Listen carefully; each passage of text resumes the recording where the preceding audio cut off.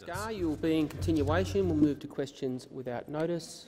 Senator Sheldon, if it is. Senator Ciccone. Thank you, Mr. President. My question is to the Minister representing the Prime Minister, Senator Birmingham. Anne is an aged care nurse who has been in her profession since 1978. She has said, and I quote, "The proposed legislation doesn't make things better for us and our residents. It makes it so much worse. And to be honest, I don't think I can handle any more cuts." Can the Minister guarantee Mr Morrison's industrial changes won't see workers paid less?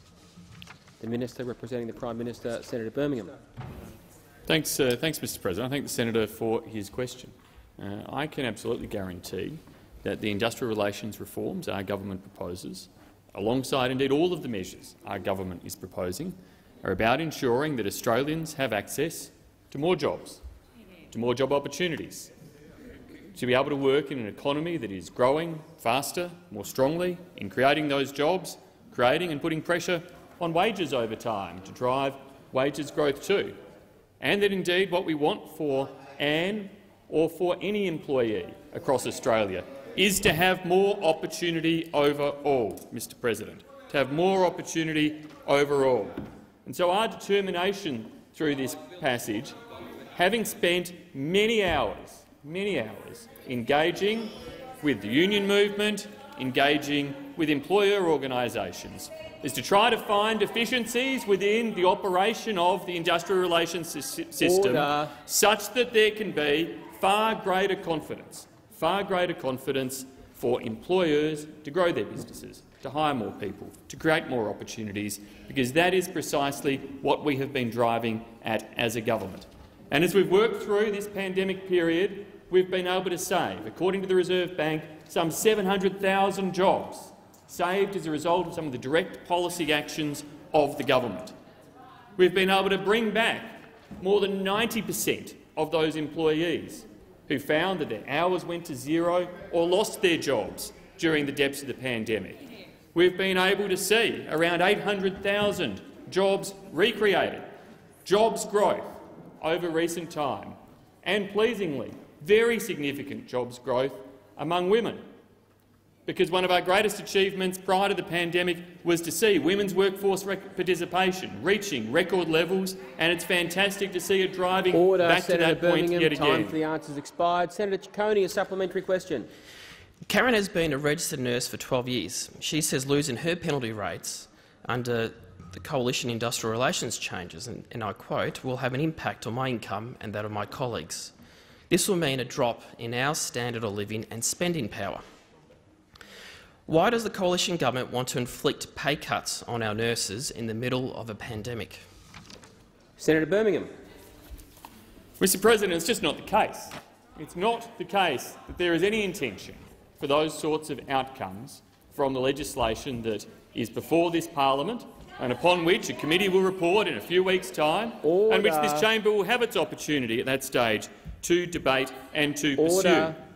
But our intention is fully that there are more jobs, more job opportunities, and from that, better income security for Australians into the future. And we want to make sure through this that there are the maximum incentives for new jobs to be created for Australians, be they on greenfield sites, for example, where there have long been concerns about the operation of the system. And what's distressing is that those opposite have decided to check themselves out of the debate completely in favour of a scare campaign. They've said, we're voting against this bill holus bolus, even the parts that the trade union movement have argued for. They're not even going to vote for tougher penalties on wage theft. It's remarkable to think that that is the case. Senator Birmingham, time for the answers expired. Senator Ciccone, a final supplementary question. Aged care nurse Belinda has pleaded, and I quote, "It is already so hard for us. Please do not make things harder." Why is Mr Morrison and his government ignoring the pleas of workers like Belinda and instead choosing to suppress wage growth and exacerbating insecure working conditions in the middle of a global pandemic? Senator Birmingham. Well, Mr President, a better question would be, why is Senator Ciccone and the Labor Party so intent on trying to scare people with falsehoods, with lies, with mistruths? Why is it, Mr President? Why is it, Mr President, that those opposite have checked themselves out of any sort of rational policy debate, and instead they just want to try to run another scare campaign? Well, on this side of Parliament, we are about trying to get things done that create more jobs. And our government succeeded. Through our first 6 years, Senator Watt, we created 1.5 million more jobs for Australians. 1.5 million more jobs. Senator Birmingham, please resume your seat. I doubt anyone in the chamber can hear me with my open microphone. There was so much noise. I'm going to ask for some restraint. Well, I couldn't hear him either, Senator Farrell. There were too many interjections. Senator Birmingham. I'm pleased Senator Farrell could hear me, because I was talking about the more than 1.5 million additional jobs created through the first 6 years of our term in government. Workforce participation hitting record levels. Women's workforce participation hitting record levels. We want to make sure that we get back to that point post-pandemic, and the only thing in our way is you lot. Time for the answers expired. Senator Van. Thank you, Mr President. My question is to the Minister for Senior Australians and Aged Care Services, Senator Colbeck. Can the Minister inform the Senate of the government's plans to roll out the COVID-19 vaccine into aged care facilities across the country? The Minister for Aged Care, Senator Colbeck. Thank you, Mr President, and thanks, Senator Van, for the question, an important one, especially given the Prime Minister and the Health Minister have just advised of the TGA's provisional regulatory approval of the AstraZeneca vaccine, which is, of course, central to our vaccine strategy. Mr President, rolling out the COVID-19 vaccine to our frontline healthcare quarantine workers and our most vulnerable is the highest priority of the government.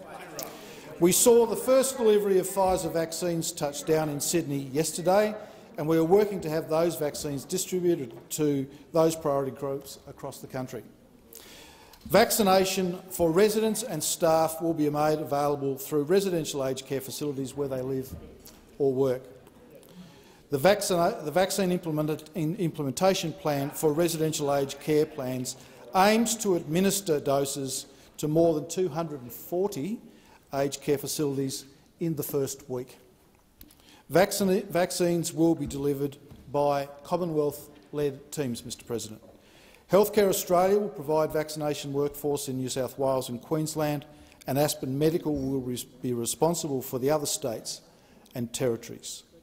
The vaccination program will be supported at local levels by the primary health networks, and everybody, Mr President, responsible for providing the vaccine in aged care settings will be required to have completed the relevant training, including the use of multi-dose vials, cold storage and, of course, infection control. In the coming weeks, Mr President, the vaccination program will reach more than 2,600 residential aged care facilities, more than 183,000 residents and 339,000 staff. Senator Van, a supplementary question. Thank you. Can the Minister update the Senate on how the government is supporting providers, residents and their families for the vaccine rollout? Senator Colbeck. Thank you, Mr President. An important question. Information has been sent out, Mr President, to aged care facilities for residents and their families, carers and loved ones about what to expect in the lead-up to and on vaccination day. Our clinical workforce will work very closely with each facility in the lead-up to vaccination day to plan and to make sure each vaccination day runs safely and efficiently. Each residential aged care facility will ask residents and their substitute or their substitute decision-maker, if one is in place, to consent to receiving a COVID-19 vaccine. Clinical staff at facilities will check the health of residents prior to administering the vaccine, and if families have any concerns about the health of residents, they should consult a GP. As always, safety, safety, safety is uppermost in our minds as we embark on our vaccination program across the country. Senator Van, a final supplementary question. Thank you, Mr President. Can the Minister also update the Senate on the phased national rollout of the COVID-19 vaccine? Senator Colbeck. Thank you, Mr President. COVID-19 risks the lives of the most vulnerable in our society. We have prioritised those most at risk, our senior Australians and our frontline workers. They will be part of Phase 1A. It is on track as planned to roll out next week. Phase 1B will include adults aged over 70 years and over, other healthcare workers, Aboriginal and Torres Strait Islander people over 55, younger adults with an underlying medical condition, including those with a disability, critical high-risk workers, including defence, police, fire, emergency services and meat processing workers. Phase 2A, Mr President, includes adults aged 50 to 69 years, Aboriginal and Torres Strait Islander people aged 18 to 54 years and other critical and high-risk workers. Phase 2B, Mr President, extends to the remainder of the population within Australia over the age of 16. Senator Keneally. Thank you, Mr President. My question is to the Minister representing the Minister for Home Affairs, Senator Reynolds. Yesterday, the Minister stated that the grant to the National Retailers Association was made, and I quote, in response to that terrible terrorist attack in Melbourne. Does the Minister stand by this statement? The Minister representing the Minister for Home Affairs, Senator Reynolds. Well, thank you very much, Mr President. And yes, I do, and I'll reiterate the advice that I received yesterday. So the National Retailer Association, as I noted yesterday, does donate to both sides of politics. But I did also note that there was the Bourke Street terror attack on the 9th of November. On the 9th of November 2018, one male attacker, whose name I won't mention, set his car on fire and stabbed 3 people and attacked police in Melbourne. Of those 3 stabbing victims, as we all know, one was a much-beloved Melbourne identity, Sisto Malaspina, a retailer of the type of which the National Retailers Association provides advocacy for. Later the same month, on the 20th of November, 3 men inspired by the Islamic State terror group were arrested on suspicion of plotting a terror attack in Melbourne. They had tried to source a semi-automatic rifle to kill as many people as possible in a crowded space, police will allege. The National Retailers Association applied for funding for a Protecting Crowded Places project to assist retailers to deter, detect, delay and respond to a terrorist attack. Now, noting the significant events affecting the public and retailers over the months of November 2018, the Minister for Home Affairs office asked the Department of Home Affairs to consider this proposal, and he has asked also, and he asked the Department of Finance to cost it to ensure it was suitable and it was value for money. The proposal was subsequently assessed and recommended to be funded as it represented value for money and a proper use of Commonwealth resources, consistent with the Public Governance Performance and Accountability Act 2013. Senator Keneally, a supplementary question. Thank you. I thank the Minister for that answer. Documents released under Freedom of Information show that on 28 September 2018, almost 2 months before the Bourke Street attack, Minister Dutton directed his department to consider a proposal for a grant to the National Retailers Association for protecting public spaces. How could the minister request his department to consider a grant in response to a terrorist attack that had not yet occurred? Senator Reynolds. Thank you very much, Mr President. And Senator Keneally, I think you have completely misunderstood, so I'll go back over the answer I've just given. Order. Order. So, this is all about the politics of this issue, and this is really not a grant or a grant program to take that out. So again, this grant was for the type of these activities. The National Retailers Association, who represents businesses like those who were impacted by that terrible attack, seeking for crowded place protection. That is exactly at the heart of what this grant was all about. Senator Scarr. Senator Keneally. Thank you, Mr President. Public documents reveal the minister received a direct political donation from the National Retailers Association a week before he asked his department to fast-track a nearly $1 million grant. The Bourke Street terrorist attack was a national tragedy. It saw 1 victim lose his life and 2 stabbing victims seriously injured. Is the minister really using this tragedy to cover up his conflict of interest? Senator Reynolds. Thank you, Mr President. And there is only one side of politics in this chamber who is playing politics with this issue. It was very clear that this was funding for protecting crowded places. which is exactly what you Order. said, what Senator Keneally said. Senator Keneally. It was vetted by Finance, it was vetted by the Home Affairs, Order. and this was to protect retailers from terrorist attacks. It is that simple, and there is only one side who is playing politics with that, and that is that side of the chamber. Order. I'm going to ask senators to recall my Senator Keneally, while I'm talking, please. I'm going to ask people to respect my request that when they're called by name to at least count to 10 slowly before they start breaching standing orders again. Senator Waters. Thanks very much, President. My question is to the Minister representing the Prime Minister, Senator Birmingham.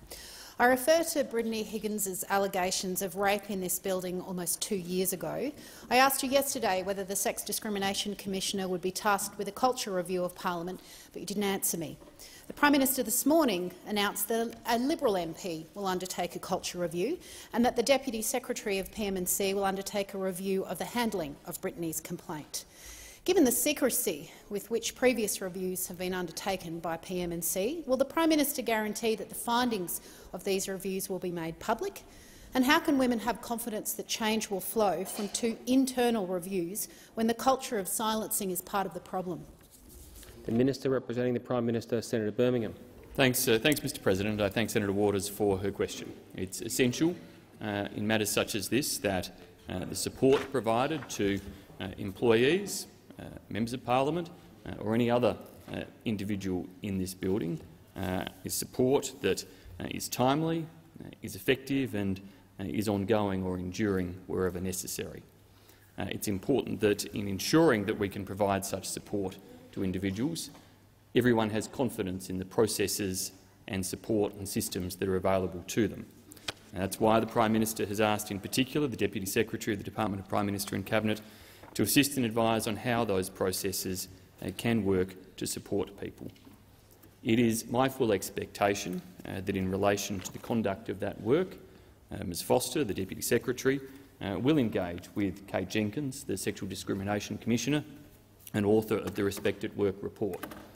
I also note that in the other place the Prime Minister has indicated a willingness and openness to working with party leaders across the Parliament in relation to how these processes can be strengthened, including the type of work that Ms Foster will undertake and any additional assistance or work alongside her that will be necessary.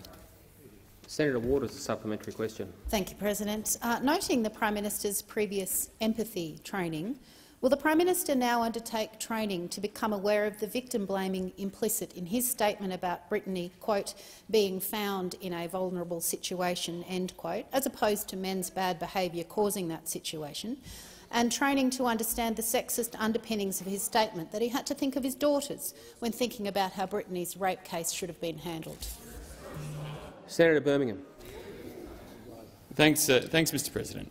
Well, respect is crucial at all points of considering these matters, and ultimately respect in this particular case for Brittany, her wishes and the support that she needs is the most important factor.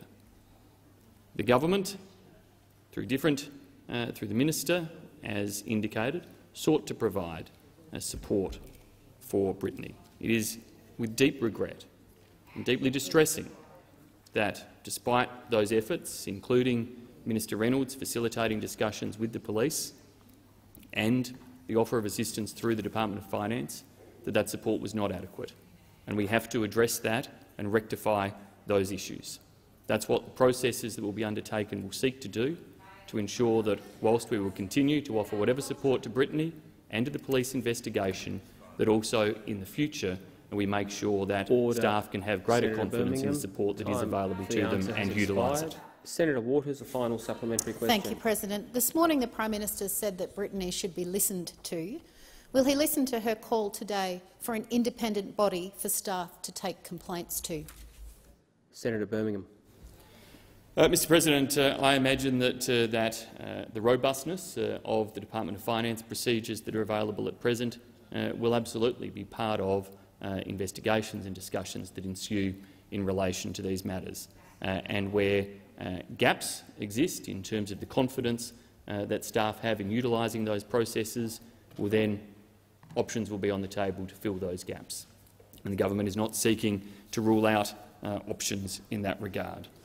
The most important thing is that the support is there for individuals like Brittany to feel empowered to make the best decisions for them, to feel supported, empowered and respected through the decision-making processes that they wish to make. And clearly, the systems need to be in place to support individuals feeling that way, and we want to make sure that the systems are enhanced to achieve that outcome. Senator Griff. Thank you, Mr President. My question is to Senator Birmingham as the Minister representing the Treasurer. Last night, the ABC's Australian Story ran a harrowing story about the dangers of button batteries. Last December, after many years of lobbying by advocates, including parents and paediatricians, the government introduced mandatory safety standards for button batteries, but these only come into effect in 18 months' time. In the ABC program, the Deputy Chair of the ACCC said, "We need a general safety provision that makes it illegal to sell unsafe goods in Australia. At the moment, it is not illegal." End of quote. Minister, the government has been looking at the introduction of a general safety provision since 2015. Does the government agree that there must be a general safety provision that makes it illegal to sell unsafe goods in Australia? The Minister representing the Treasurer, Senator Birmingham. Thanks, Mr President. I thank Senator Griff for his question, and I know his advocacy on these issues. I note his moving in November of last year a motion in the Senate related to button batteries and also the call to introduce a general product safety provision in the Australian consumer law. The government certainly takes seriously the safety of consumers. And on the 21st of December, as you acknowledged, the government announced new mandatory safety and information standards for button batteries and products that contain them to improve the safety of such products, including their design, packaging and labelling. There are indeed distressing stories in the past in relation to such products, and the government has sought to work through the processes of consumer law, which include engagement with the states and territories, to be able to bring about this ban and to provide heightened levels of protection. In relation to general product safety provisions, certainly the government is of a strong view that all actions to protect consumers wherever necessary from unsafe products ought to be taken. Obviously, there are legal remedies and expectations in the common law at present that are available and place expectations upon businesses in relation to the safety of products that are offered on the market. However, in terms of specific consideration around a general product safety provision, I will revert to the relevant ministers and provide any further information that I can to the chamber. Senator Griff. Senator Griff, a supplementary question. Minister, you haven't clearly stated whether you intend to legislate. You reference that you will defer to the appropriate minister. So, should I take it that the government at this point does not agree that Australia needs to urgently legislate a general safety provision? I mean, it's 5 years down the track now, and a number of very significant issues. It does appear that the government does not see this as an urgent matter. Senator Birmingham. Thanks, Mr President. Senator Griff, certainly product safety overall is very important. A general product safety provision, I imagine, would come with a number of different complexities in relation to its drafting and interpretation. Clearly, as I indicated before, there are processes in relation to consumer law matters over which the states and territories often have primacy and which are usually developed in consultation and through consensus and agreement across the relevant ministerial councils there. I'm not briefed today in terms of the detail and status of those particular discussions. That's why I undertook in the primary question to consult with relevant ministers, and I will do that and bring whatever further information in relation to that more sweeping provision back to the chamber for you. Senator Griff, a final supplementary question. Minister, I appreciate that you'll bring that information back to the chamber, but when you do that, do you personally see this as a priority and a priority that needs to be dealt with before Parliament is prorogued for the next election? Senator Birmingham. Thanks, Mr President. Well, I certainly see the safety of Australian consumers, and particularly young consumers, children, as a very stark priority and an important one. It's important in terms of the work of this parliament that we make sure that the legislation we bring forward, when we bring it forward, is also effective in meeting the objectives. There is little point in terms of generic provisions, bringing them forward if they will simply create confusion but not effectively provide for the outcome, in this case the outcome of safety. That's why working through, particularly with the states and territories in relation to such consumer law protections, is the appropriate thing. It's also the necessary thing under our constitutional structures. I would hope that if such provisions can be provided for that do give a significant enhancement to consumer safety, that they would be brought forward as quickly as possible, Senator Griff. But without having those briefings and advice, I can't commit to a timeline. Senator Birmingham. Senator Gallagher. Thank you, Mr President. My question is to the Minister for Defence, Senator Reynolds. Reports indicate the alleged rapist's employment with the Minister's office ended on Tuesday, the 26th of March 2019. What was the reason for his employment ended, and did he resign or was he sacked? The Minister for Defence, Senator Reynolds. Thank you very much, Mr President, and I thank the senator for her question. I will answer the question, but if you would allow me just to address some of the matters that have been the subject of a lot of media in the last 24 hours. Reflecting on the circumstances and reflecting on what I would say here in the chamber today, saying sorry is often the hardest thing for those of us who work in this place to say. But can I say today, sorry is the easiest word for me to say. And I unreservedly apologise to Brittany Higgins. And last night we all heard from Brittany herself in her own words. Her trauma, her distress was very, very clear to all to see. The fact that she felt unsupported in her time working here was also very, very clear for us all to see. And for that, I apologise. At the time, I truly believed that I and my Chief of Staff were doing everything we could to support that young woman who I had responsibility for. At all times, my intent and my aim was to empower Brittany and let her determine the course of her own situation. Not by me, not by my staff, not by the government as a whole, but by Brittany. When I first met with her in my office about the matter, I was not aware of the details and circumstances of what occurred.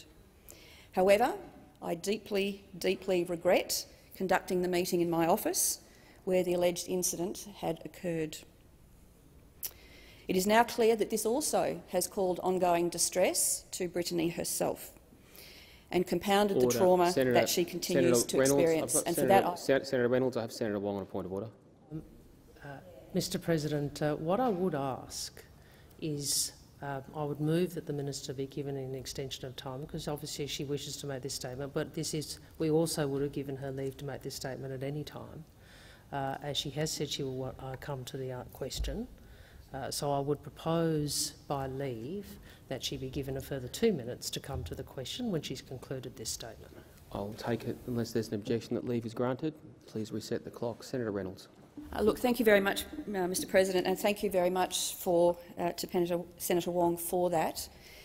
As I said, it was very clear to me from seeing and hearing from Brittany on the TV last night that there was a range of circumstances which compounded her trauma and her grief. No woman should ever have to go through what she has clearly been through. That trauma that comes not just in the immediate aftermath of an assault, but in the many months and the many long years that follow it, is what those of us in this building failed to acknowledge. However, listening to Brittany describe the depression and the trauma she experienced in that subsequent time, it is very, very clear to me that more could and should have been done to support her. The kind of support Brittany needs has to start in a political office. It starts with her boss, in this case with me, with her colleagues, with her friends, but it cannot end there. That is why I welcome the Prime Minister's announcement this morning that he intends to look at how we can improve the support mechanisms offered to staff and the processes around the handling of these most serious of workplace complaints. As the inquiries that the Prime Minister has announced and as the AFP investigation that was opened 2 years ago continue, I will work with them in every way that I possibly can. Mr. President, we have to do better, and I'm sure we all want to do better. In relation to the question of my second staff member, he left my office shortly after that. I sought advice from Ministerial and Parliamentary Services, who assisted me through that process, and he was terminated from my office. Senator Reynolds, time for the answer has expired. Senator Gallagher, a supplementary question. So I think the answer is that he was sacked. Is that correct? The alleged rapist has been described as the minister's favourite, a go-to person who had a special bond with the minister. Did the minister consider it odd that her favourite go-to person would resign on the spot for a security breach without a conversation with her? Has the minister had any contact with the alleged offender since his termination, and if so, when? Senator Reynolds. Well, look, thank you very much, Mr. President. And the circumstances for both of my staff will be subject of all of the ongoing investigations because they all relate to the same matter. What I can say is, of course, I am responsible for my own conduct, and as every single person in this place is. In relation to how I dealt with both of my staff, at all times I sought advice from Ministerial and Parliamentary Services, who worked and assisted me right through this process in how to deal with both of my staff members. Now, the details and the circumstances of that I don't think is fair for either party to air in this place today. However, there will be, I understand, the ongoing AFP investigation and the internal investigations where I believe is the right place to air those. Senator Wong on a point of order. Direct relevance. The question was asked whether or not the minister has had any contact with the alleged offender since his termination. I ask the minister to return to the question. I've allowed you to restate the last part of the question, Senator Wong. I do believe the minister is being directly relevant to an earlier part of the question. There's an opportunity to debate these matters at an appropriate time. Senator Reynolds, to continue. Thank you very much, Mr. President. Look, as I said, these were very complex matters. Senator Reynolds, time for the my answer office. has expired. Senator Gallagher, a final supplementary question. Order. Senator Gallagher is on her feet. Thank you. Order. Thank you, Mr. President. Can the minister inform the Senate why the alleged offender was terminated, and can you also inform the Senate whether the alleged rapist was assisted in finding employment following the alleged rape by herself or any other member of the government or your staff, whether you provided a reference for that person? Senator Reynolds. Sorry, Mr. President, I'm somewhat bemused by the question. The person was terminated by me with the assistance of Ministerial and Parliamentary Services. I will take advice on how much I can say about that person's termination, but he was terminated very shortly after this incident, and I'll take on notice and seek some further advice about how much I can actually say in relation to the circumstances surrounding this, and I will come back to the chamber when I've received that advice. Order. Senator O'Sullivan. Thank you, Mr. President. My question is to the Minister for Employment, Skills, Small and Family Business, Senator Cash. Could the minister please update the Senate on how the Morrison government's support for the construction industry through the COVID-19 pandemic has supported jobs, small businesses and kept apprentices in training and built the foundation for economic recovery? The Minister for Employment, Skills, Small and Family Business, Senator Cash. Thank you, Mr President, and I thank Senator O'Sullivan for his question. And Mr President, the construction industry in Australia, it is just fundamental to our economy. It employs now over 1.1 million Australians, and in terms of the number of small and family businesses within the construction industry itself, there are around 390,000 small businesses. This actually equates to roughly 98.5% of all businesses in the sector. And that is why the Morrison government has made supporting our construction industry a priority throughout the COVID-19 pandemic. In terms of what we've actually done for the construction centre, one of the fundamentals was obviously keeping apprentices and trainees on the job where we need them. And of course, when you get hit with the pandemic, the apprentices and trainees are often the first to go, the first that an employer has to lay off. So we put in place a number of programs to assist our employers in keeping those apprentices and trainees on the tools, on the job, where we need them. They are, of course, the Home Builder program, support for our residential construction pipeline, extending the first loan deposit scheme. But on top of, they were a number of policies: JobKeeper, the cash flow boost, the SME guarantee scheme. All of this has helped minimise the economic impact on this vital sector. But as we emerge from COVID-19, the foundation these policies put in place is driving our early economic comeback. Over the last quarter of 2020, employment in the construction industry, Mr President, is actually increased by 2%, or 22,800 jobs. What we've also seen is more than 85,421 applications to the Home Builder scheme. So what we're seeing is the policies that the Morrison government have put in place throughout the pandemic are assisting the construction industry to employ more people. Senator O'Sullivan, a supplementary question. Thank the minister for that answer. How has the Morrison government supporting apprentices and trainees' wage subsidy supported the future of the construction workforce through the COVID-19 pandemic? Senator Cash.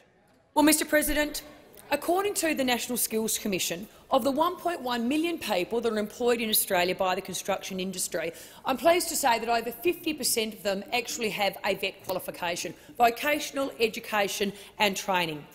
In terms of the support that the government provided, we have our Supporting Apprentices and Trainees wage subsidy. This has been absolutely critical to keeping our apprentices and trainees on the job, as I said.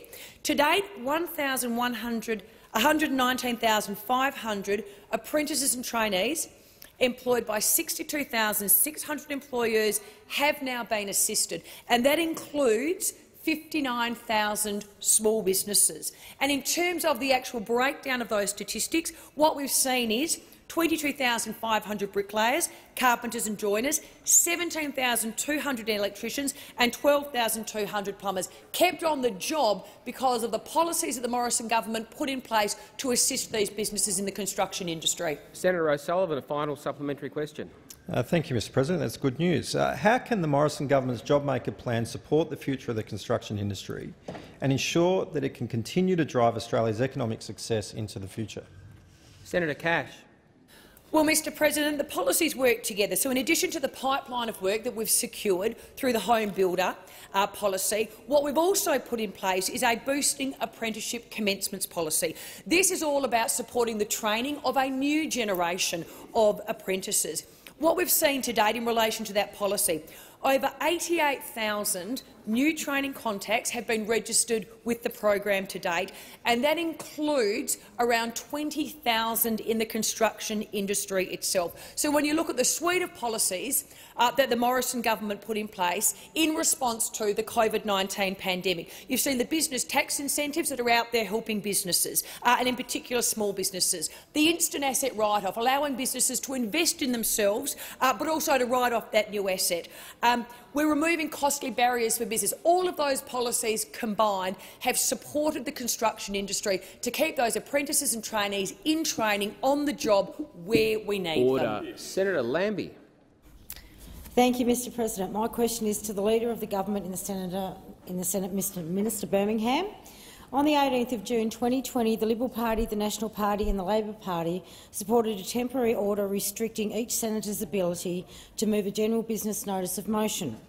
This rule change means that independent senators can move only one motion per week. When you and the Labor Party decided to team up to cut the number of motions that smaller parties were able to move, you argued it was because we were wasting too much of your time. In the 6 months since that temporary order, your government has spent 102 hours considering 111 bills. Over the same amount of time 1 year before, you spent 111 hours considering 136 bills. You spent less time on legislation after you gagged us than you did before you gagged us, and this is over the number of sitting weeks too. My question is, what are you doing with all that time you've saved? Order. The Leader of the Government, Senator Birmingham. Thanks, Mr. President. Well, I can say, as Leader of the Government in the Senate, and having also held Senator Ruston's role as Manager of Government Business in the Senate, that it is indeed often one of the deep frustrations for governments, and I suspect it was even the case during the years of Labor governments, that the finite amount of time that exists for government business to be considered in this chamber and government legislation to be considered can be eroded by all manner of different things. Certainly, the use of general business notice of motions had become a very substantial point of erosion in relation to the time that it took in the chamber.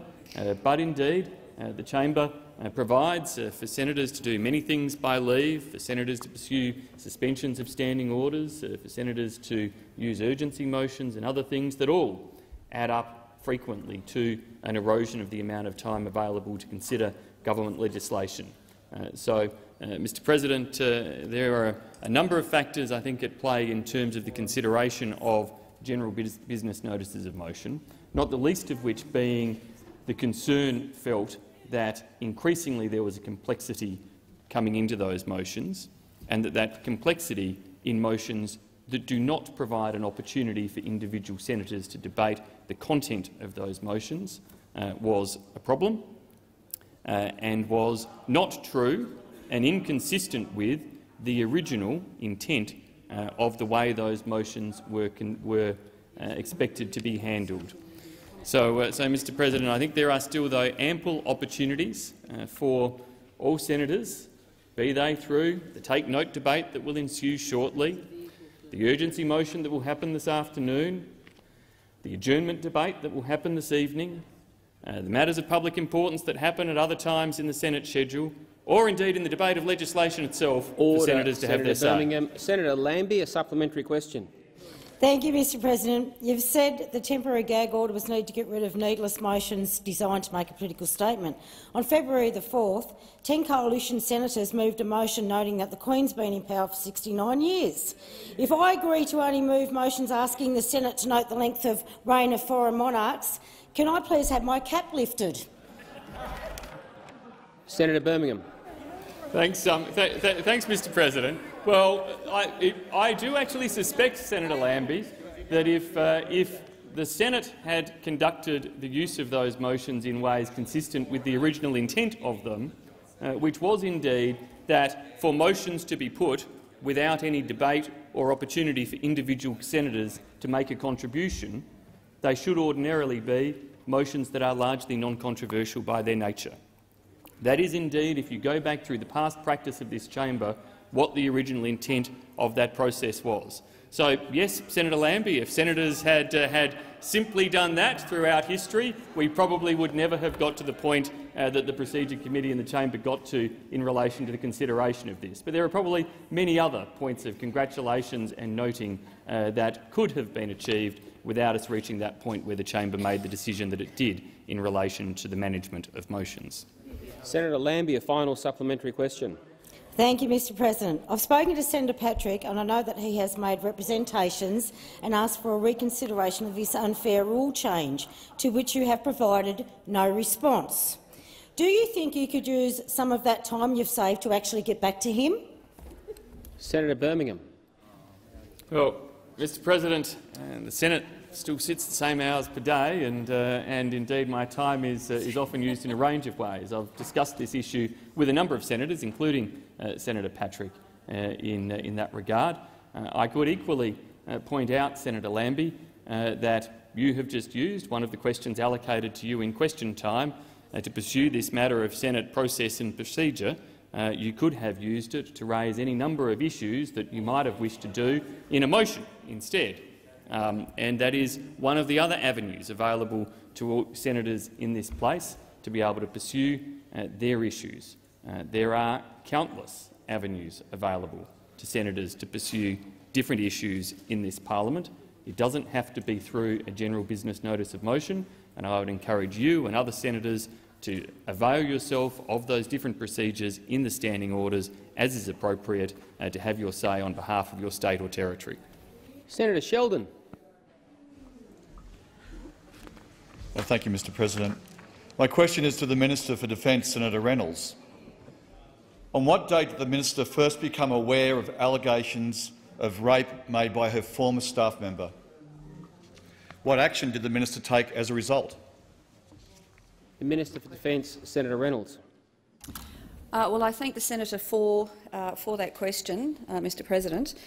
Can I just address a couple of the questions that somewhat took me by surprise previously, and I will come to that, Senator. I can confirm, I've just checked, and I can confirm that my second staff member, he was terminated shortly after this incident occurred, and it was for a security breach.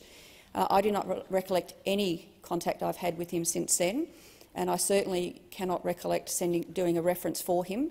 But I have got, now that this issue has been raised, I'm now doing a search of files just to determine that that is true. But I have no recollection, and I can't imagine any circumstance that I would. But again, I will check. I will check that. Yeah, no, absolutely, of course. So he was terminated for a security breach. He was terminated for a security breach. Oh. Order.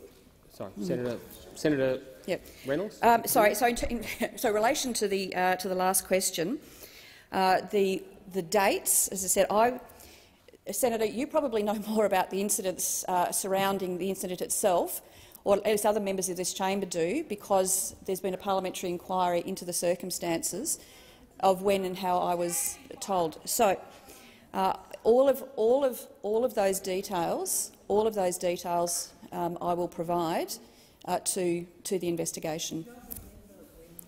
Senator Sheldon, a supplementary question. Yes. Order. On what date did the minister first become aware that the allegations of rape made by her former staff member related to conduct on her couch in her ministerial office? What action did the minister take as a result? Senator Reynolds. Thank you very much, Mr President. And in my answer yesterday and in my answer again today, I have gone through those details, and as I've said, it's now subject. All of the detail is subject to an AFP investigation and to at least 2 other inquiries. So I will be, as I've said, providing all information and assistance to those inquiries. Sorry, Senator Reynolds. I've got Senator Sheldon on a point of order. Well, it's relevance. I understand very clearly that Ms. Brittany Higgins has said that she is comfortable with these questions being asked. I think it's important that we get to these questions being answered, and there is the capacity for the minister to dutifully answer them. I've allowed you to make that point, Senator Sheldon. I don't think I can rule the minister as being not directly relevant with the answer she's given.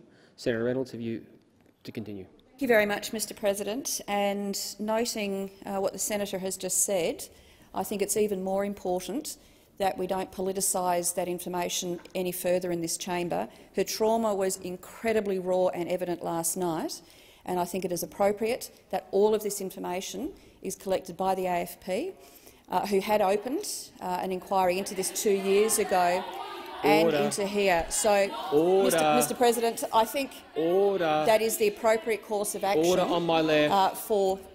From here on in. Order. I'm going to call Senator Sheldon when there's silence. Senator Sheldon, a final supplementary question. The minister's former staff member was allegedly raped in the Defence Minister's office almost 2 years ago. When was the Prime Minister's office informed and how? And when was the Prime Minister informed and how? Senator Reynolds. Look, again, I thank the senator for that question, and as I've said, as I'll say now, I cannot speak for the Prime Minister, and I understand he's been addressing that. I cannot speak for the Prime Minister, and I will not speak for the Prime Minister. And I understand your colleagues are asking those questions today in the House of Representatives. All I can answer and all I can be responsible for is my own conduct and my responsibilities and how I enacted them. I will do that. I will do that not in this chamber. I will do it as appropriate with the Australian Federal Police. I have provided that information as much as I think is appropriate. Order. And there will be the forums to do that. Order. Order. I'll call Senator McKenzie when there's silence. Senator McKenzie. Thank you very much, Mr President. My question is to the Minister representing the Minister for Agriculture, Drought and Emergency Management, Senator Ruston.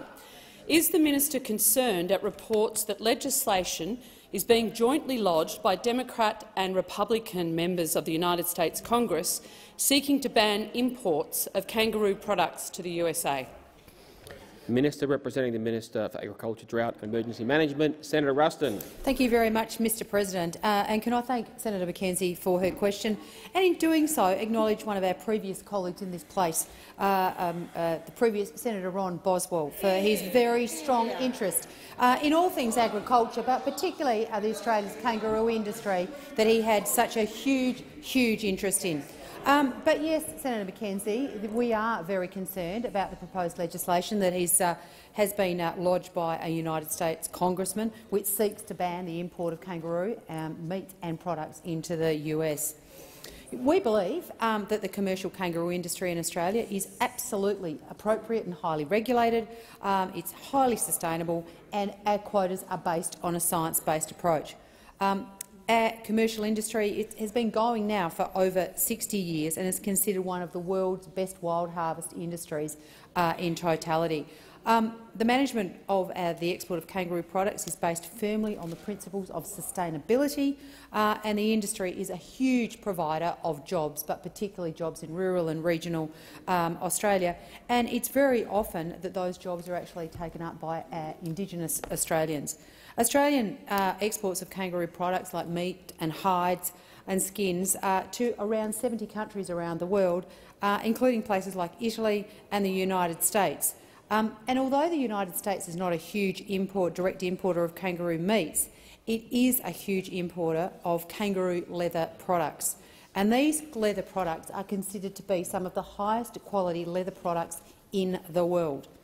But we are aware of the potential risks this legislation poses for the industry, given the size of the US market, and that global brands could be forced through pressure to move away from using this sustainably harvested product is of great concern to the government. So that's why we have been working to gain support of industry so that we can put pressure on Senator the Ruston. US. Senator McKenzie, a supplementary question.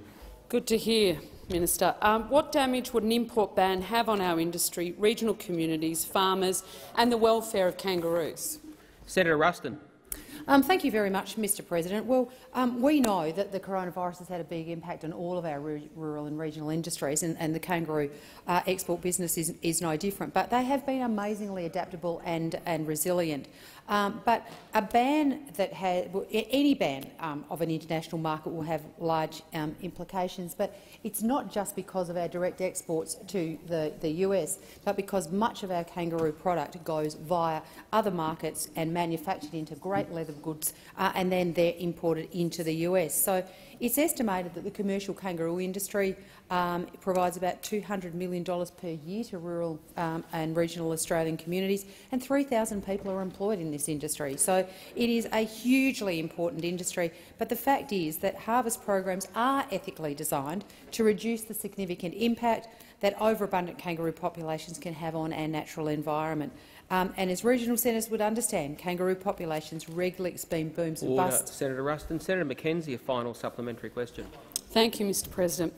Can you outline what urgent representations are being made by the Australian government to ensure the United States market remains open for the export of kangaroo products?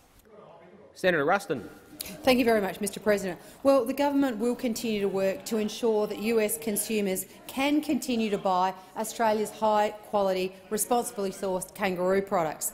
Upon hearing about the bill's introduction to the US in the House of Representatives, the government spoke to the Australian ambassador to the US, previous Senator Arthur Sinodinos, and emphasised the importance of this trade and about making sure that we understood that this was actually a humane management of kangaroo populations and the value of this industry across the whole of Australia. Australian diplomats have initiated contact with congressmen and plan to meet with them to outline Australia's significant concerns around this bill. There is a myth that persists that commercial kangaroo harvesting is a threat to the species. This is not true. The staff at our Washington Embassy are working to advocate for our kangaroo industry's credentials in sustainably and animal welfare areas and are setting the story straight. Senator Ruston. Senator Wong. Thank you, Mr President. My question is to the Minister representing the Prime Minister, Senator Birmingham. At the time Ms Higgins disclosed that an alleged rape had taken place in the Minister's office on the evening of the 22nd of March 2019, was the Minister's Chief of Staff a person who had previously worked for the Prime Minister? The person returned to the Prime Minister's office after working for Minister Reynolds. The Minister representing the Prime Minister, Senator Birmingham. Thanks, Mr President. I'm aware of Senator Reynolds' former Chief of Staff at that point in time. I can't recall offhand, Senator Wong, in terms of the sequence of the different offices that she has worked in, but I will take that on notice. Senator Wong, a supplementary question. I thank the Minister for taking the matter on notice and ask a further question. Ms Higgins has said that the Prime Minister's principal private secretary, whom she describes as Mr Morrison's fixer, was involved in the week after the alleged rape. On what basis was the Prime Minister's principal private secretary involved? What was his role? Senator Birmingham. Thanks, Mr President. I am not aware. I understand the Prime Minister has answered some questions directly in relation to the contact or otherwise with the Principal Private Secretary, and I'd refer the Senator to the Prime Minister's answers to those questions. Senator Wong, a final supplementary question. Well, I would ask the Minister to come back and respond to that question. I ask a further question. Ms Higgins has said that the Prime Minister's Principal Private Secretary contacted her to check in on her when she was off work in the week following Four Corners airing its Inside the Canberra Bubble expose of sexual misconduct within the coalition government. Can the Minister explain why the Prime Minister's Principal Private Secretary made that contact? Senator Birmingham. Thanks, Mr President. I'd refer the Senator to my previous answer. I am not all of those statements, I think, are necessarily accepted in relation to some of the responses that have been given. However, if there is anything to add to that, I will bring it to the chamber. Senator Brockman. Thank you, Mr President. My question is to the Minister for Superannuation, Financial Services and the Digital Economy, Senator Hume. The COVID-19 pandemic highlighted the importance of accessible, quality and professional financial advice. What has the Morrison government done to progress the professionalism of the finance advice industry and make high-quality advice accessible to Australian households? The Minister for Superannuation, Financial Services and the Digital Economy, Senator Hume. Thank you, Mr President. I'd like to thank Senator Brockman for his question and for his enduring commitment to quality, accessible and affordable professional financial advice. This government has taken significant action to professionalise the financial advice industry. We've put in place renewed professional standards for those who work in the advice industry, including an exam, a degree requirements, a code of ethics and continuing education requirements. Now, these standards have helped ensure that Australians can be confident that when they need guidance on their personal finances, that they are receiving high-quality and professional financial advice. Mr President, I would like to congratulate the nearly 12,000 now financial advisors, stockbrokers, planners and those in the life insurance industry who have taken and already passed the Financial Advisor Standards exam so far. The average pass rate of that exam is 90%, and that's a testament to their hard work, to their skill and to their dedication to the profession, as well as to their commitment to making high-quality financial advice available to every Australian household. Even over the summer break, Mr President, a further 1,200 advisors sat the exam across 14 Australian cities and online. They are now awaiting those results, ready to demonstrate to their clients that they are the committed professionals that their clients expect. And I would like to encourage practising financial advisors, stockbrokers and insurance advisors who have not yet taken the exam or passed the exam to take advantage of the remaining sittings left in 2021 before the deadline ends at the end of this year. I ask you to work with us to make the Australian advice industry the best it can possibly be, because together we can achieve our goal of creating a world-class industry that offers affordable, accessible and high-quality financial advice for all Australians. Senator Brockman, a supplementary question. Thank you, Mr President. How has the government supported the transition for the financial advice industry during COVID-19 to ensure that remote advisors, those with family commitments and those affected by COVID-19 can complete these requirements? Senator Hume. Mr President, the Morrison government has extended the transition period, and advisors now have until January 2026 to complete the education requirements set before them. They also now have until the end of 2021 to pass the exam, but I remind them that with time ticking, it's very important to note that there are only a further 3 opportunities to do so this year. We hope that all existing advisors will make the most of these very important opportunities. We have provided remote sitting options to assist advisors to sit the exam during the pandemic, and many have taken up that opportunity. The online exam can be taken at any time of the day or night, during any day or each and every day of the 6-day sitting period, giving advisors the maximum flexibility to fit around work and family commitments. Senator Brockman, final supplementary question. Thank you, Mr President. Can the minister outline further to the Senate how financial advisors can sit the exam? Senator Hume. Yes, thank you, Mr President. The next exam sitting will be held between the 25th and the 30th of March this year, including on weekends and with up to 2 in-person sittings each day. The exam can also be taken online or in person in 16 cities across Australia, both metropolitan and regional. The booking period for the March exam is currently open online, and preparation materials are available on the FASEA website and via private providers. Mr President, when my financial advisor, I won't name him because you'll get embarrassed, received his results, he was so pleased he sent me a text message. Now, even for a highly skilled and educated advisor as he is, he already has a master's degree in finance, he knew that this was a new level of professionalism for him and for his firm. I encourage all financial advisors who have not yet passed this exam to register for this sitting. With your help, we can make the best financial planning and stockbroking and insurance advisory industry the best in the world. Senator Birmingham.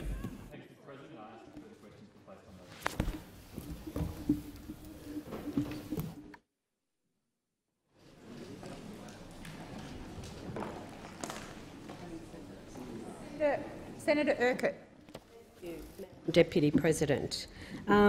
Understanding Order 74.5a, I seek an explanation from the Minister for Communications, who is represented by Senator Hume in this chamber, as to why portfolio questions numbered 301, 302, 303, 304, 305, 307, 309, 311, 312, 318, 321, 323, 325, 326, 328, 330, 331, 332, 333, 334, 335, 336, 337, 338, 339, 340, 341, 342 and 344, which I placed on notice on the 17th of November 2020, remains unanswered. That's a lot of questions, Senator Urquhart. Minister. Thank you, and I thank the senator for her statement. I won't ask you to repeat those numbers. I didn't write them all down. I am advised that the questions on notice from budget estimates 2020-21 that are being sought were asked of the National Broadband Network Corporation, NBN Co. Now, I understand that the Department of Infrastructure, Transport, Regional Development and Communications have repeatedly encouraged NBN Co to provide those responses in a timely manner. I will contact the Minister for Communications, Urban Infrastructure, Cities and the Arts in relation to these questions. Senator Urquhart. Deputy President, under Standing Order 74(5)(b), I move that the Senate take note of the explanation. Now, let us be based on the evidence we have received from the committee, the overwhelming majority of these questions, as the minister is aware, as she just outlined, to NBN Co were due on the 21st of December 2020. Today is the 16th of February 2021. This means that the questions outlined are now 58 days overdue and counting, which is simply unacceptable. And I understand that there are a number of other questions which other senators have placed on notice in the Senate to NBN Co and which are also overdue, significantly overdue. This lack of responsiveness reflects very poorly on the Minister for Communications and very poorly on NBN Co. More broadly, it underscores a lack of respect for Senate accountability, which has plagued the communications portfolio throughout the parliamentary term of this government. Labor calls on the Morrison government and NBN Co to release these questions immediately and stop disrespecting the intelligence of Australian taxpayers. The majority of the questions on notice go directly to the economics of the NBN and financial metrics underpinning the 2021 NBN corporate plan. They go to the issues such as debt, cash flows, cost per premises, operating costs, capital expenditures, bonuses and a range of other information that allow the parliament, the media and the Australian public better understand what was happening with our public money. In fact, much of this information was consistently published in previous corporate plans. But this year, the government decided to withhold this information because they did not want the media or the parliament to have visibility of its latest cost blowouts. It's another smokescreen. It's another cover-up. So today the Senate seeks an answer to that question.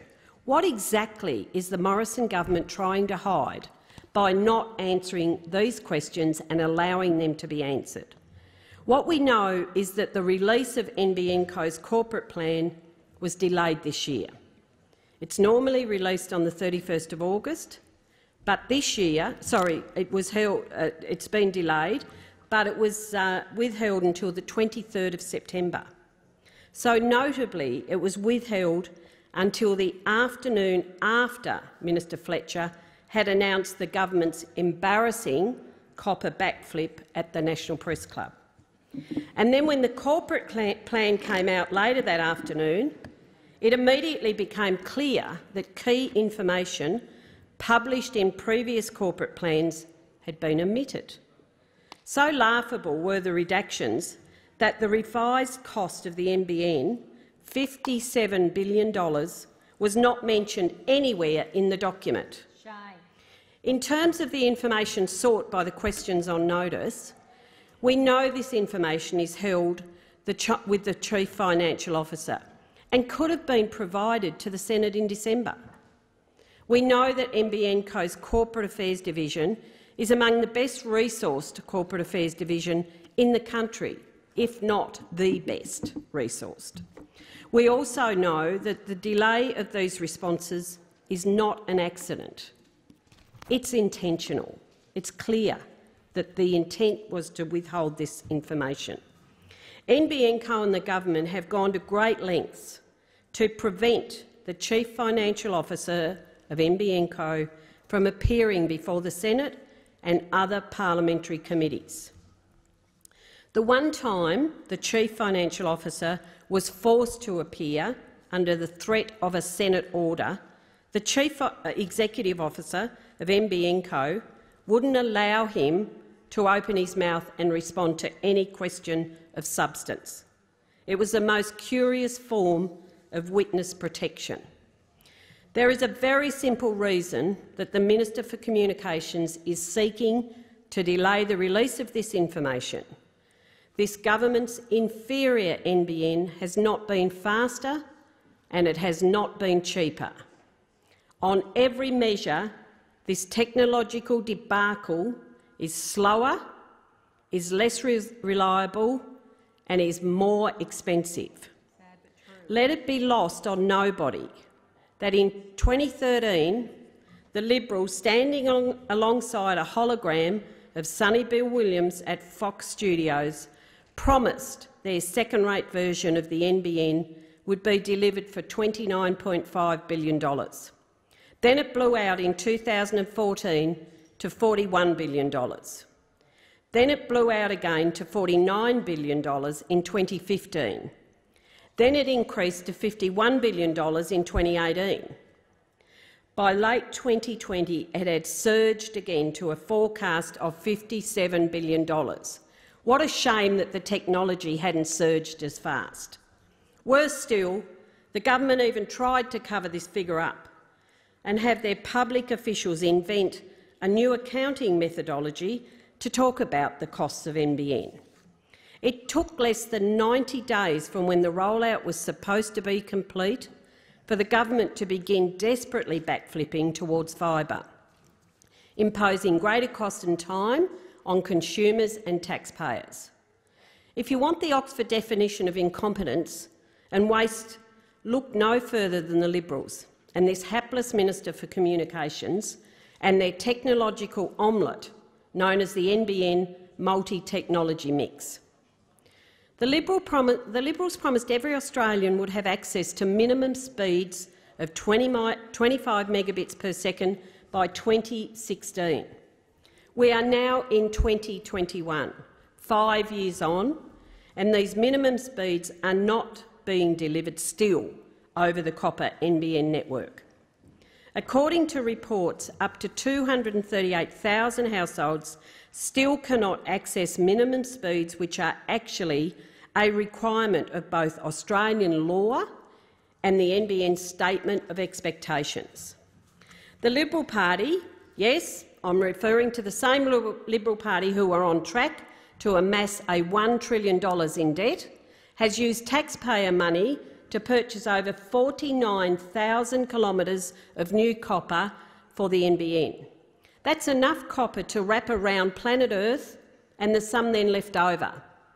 Labor has even heard that the government maxed out the copper supply in Australia and had to start importing copper from Turkey and Brazil. If you're a global copper trader, the Morrison government is your best friend. And who can forget when Malcolm Turnbull, the then Prime Minister and now Minister Fletcher, hailed HFC technology as the great game changer. Madam Acting Deputy President, it most certainly did change the game, but for all the wrong reasons.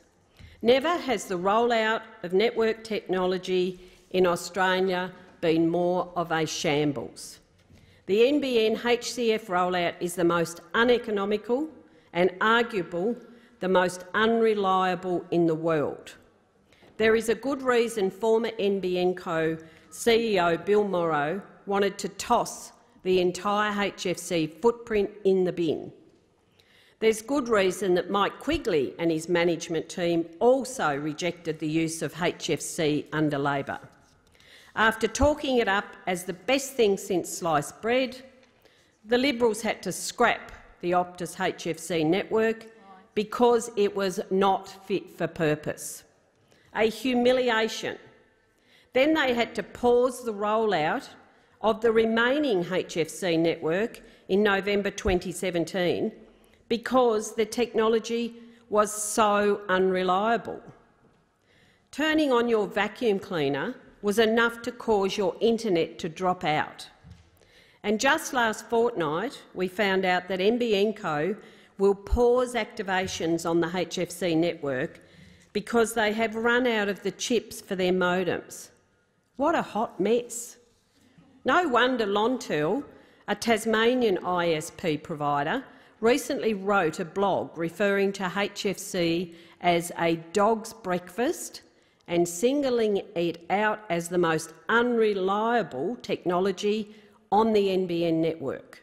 Remember, this was the stuff that the previous Prime Minister, Malcolm Turnbull, hailed as a game changer. It is quoted as a Tasmanian ISP as saying it's the most unreliable technology on the NBN network. So this brings me to the performance of the NBN during lightning storms.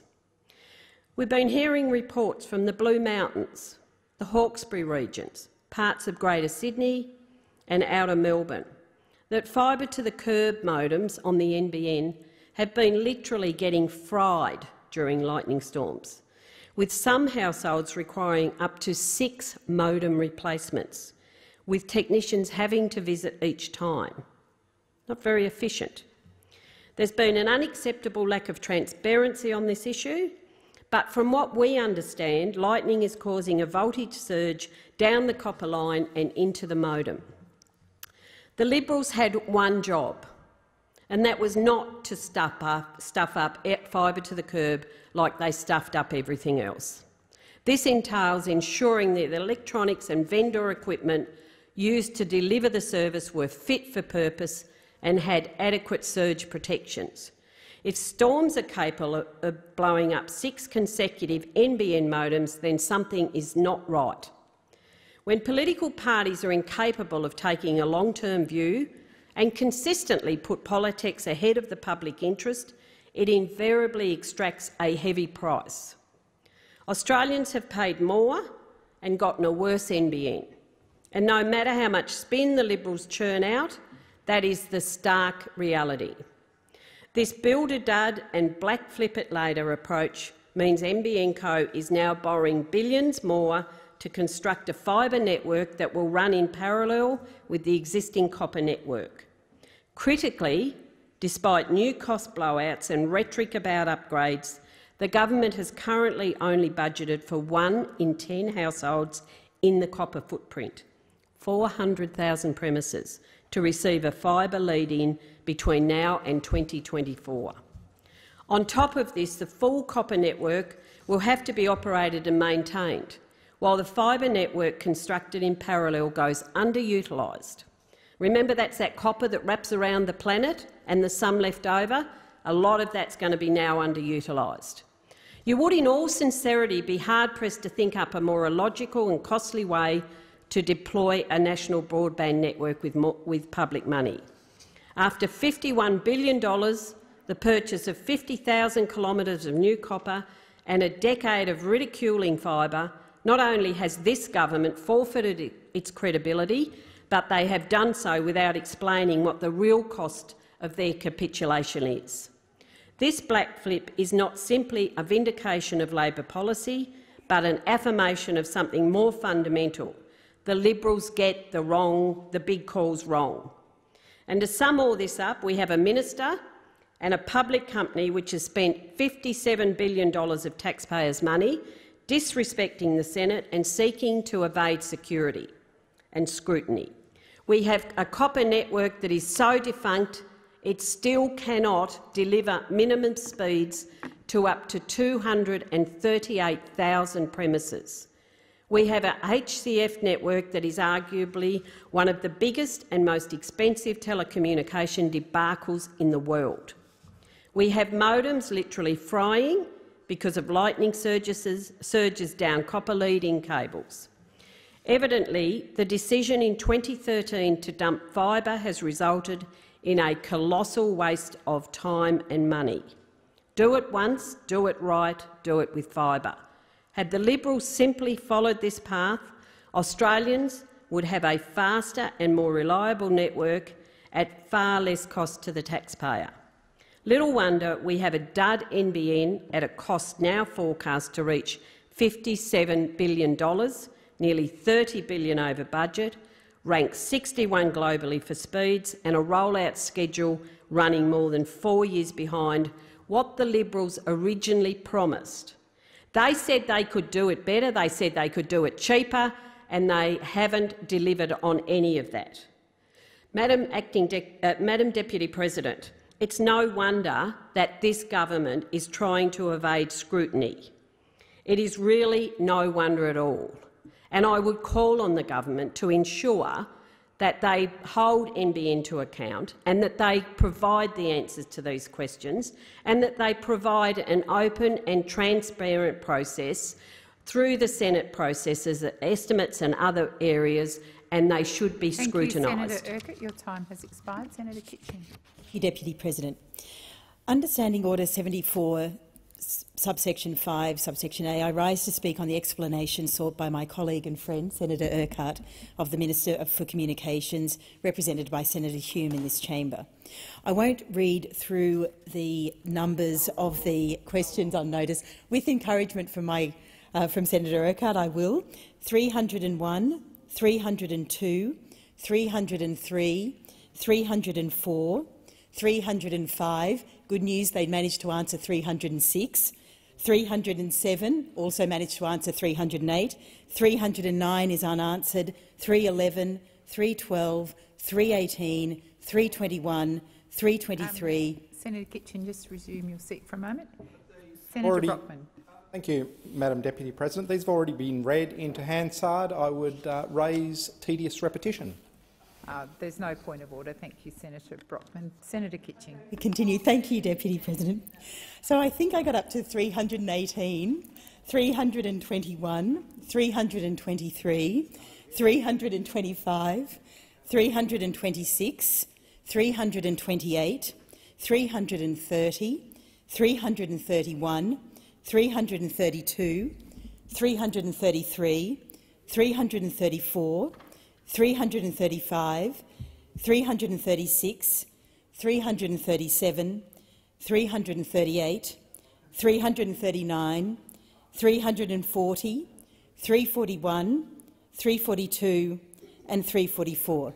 And of course that isn't tedious repetition, as was suggested by Senator Brockman. It's actually just embarrassing for the government that they have an agency that thinks that they are above the standing orders of this chamber, and that is actually the problem. So no one on the other side wanted to actually hear all of those numbers of the questions outstanding. So who does the NBN think they are? Because remember, committee members were told informally that they wouldn't get any answers until the end of January. So in this blithe, non-acceptance of the Senate standing orders, the NBN decided that they would set their own timetable. So anyway, we'll get to more of their outrageous antics later on. Clause 74 of the Senate standing orders provides that a minister has 30 days in which to provide an answer to a question. As at midday today, the 16th of February 2021, also my birthday, Deputy President, there are 118 overdue questions on notice lodged via the table office, the oldest being 62 days overdue. There are 345 questions on notice which have been taken by the communications portfolio in the 2020-2021 budget estimates. The committee set the following due dates for questions on notice: 3 December 2020 for the initial hearing and 21 December for the spillover hearing. 239 questions were taken on notice during and post the initial estimates hearing. Only 59 were returned to the committee on time and 180 were or are overdue, that being 75% of the questions, and 32 still have not been answered. 106 questions were taken on notice during and post the spillover estimates hearing. Only 9 were returned to the committee on time. 97 were or are overdue, that being 91% of the questions are overdue, and 49 still haven't been answered. What this actually shows is a clear pattern of disrespect and lack of transparency and accountability by the Minister for Communications, Minister Fletcher, and his representing minister in this place. There are two particular agencies that are among the most egregious in their constant and continued attempts to withhold information sought by me through the question on notice process. And I do not say this lightly. With the exception of the Department of Parliamentary Services, whose constant evasions and obfuscations are masterly, and that is a bit of an understatement, both the National Broadband Network Co and Australia Post are perhaps the worst I have ever seen. As someone who has entered many questions on notice, over 11,000, in the life of this parliament alone, I do not say this lightly. I must preface this by making the point that this is in no way a slight on the hard-working men and women in these organisations. Remember, it was a party to which I belong, the Australian Labor Party, and our union affiliates, who saw off an attempt by this government and the former CEO of Australia Post to sack a quarter of our nation's posties under the cover of the coronavirus pandemic. It was also the grand vision of my predecessor in this place, Senator Conroy, that realised a national broadband network. That was to give all Australians a world-class access to the internet, and we've heard from Senator Urquhart some of the problems with that. We on this side stand up for those workers every day. What we don't stand up for are senior executives at public sector government business enterprises who take, remember, they take no corporate risk. They are remunerated extremely well. They stonewall questions put to them by the nation's parliament on behalf of the people of Australia, just like they were company directors at an annual meeting avoiding the scrutiny of their shareholders. Let me start with the NBN and their senior executives and their board. The NBN is an organisation which I discovered through a question on notice which they actually answered, mind you.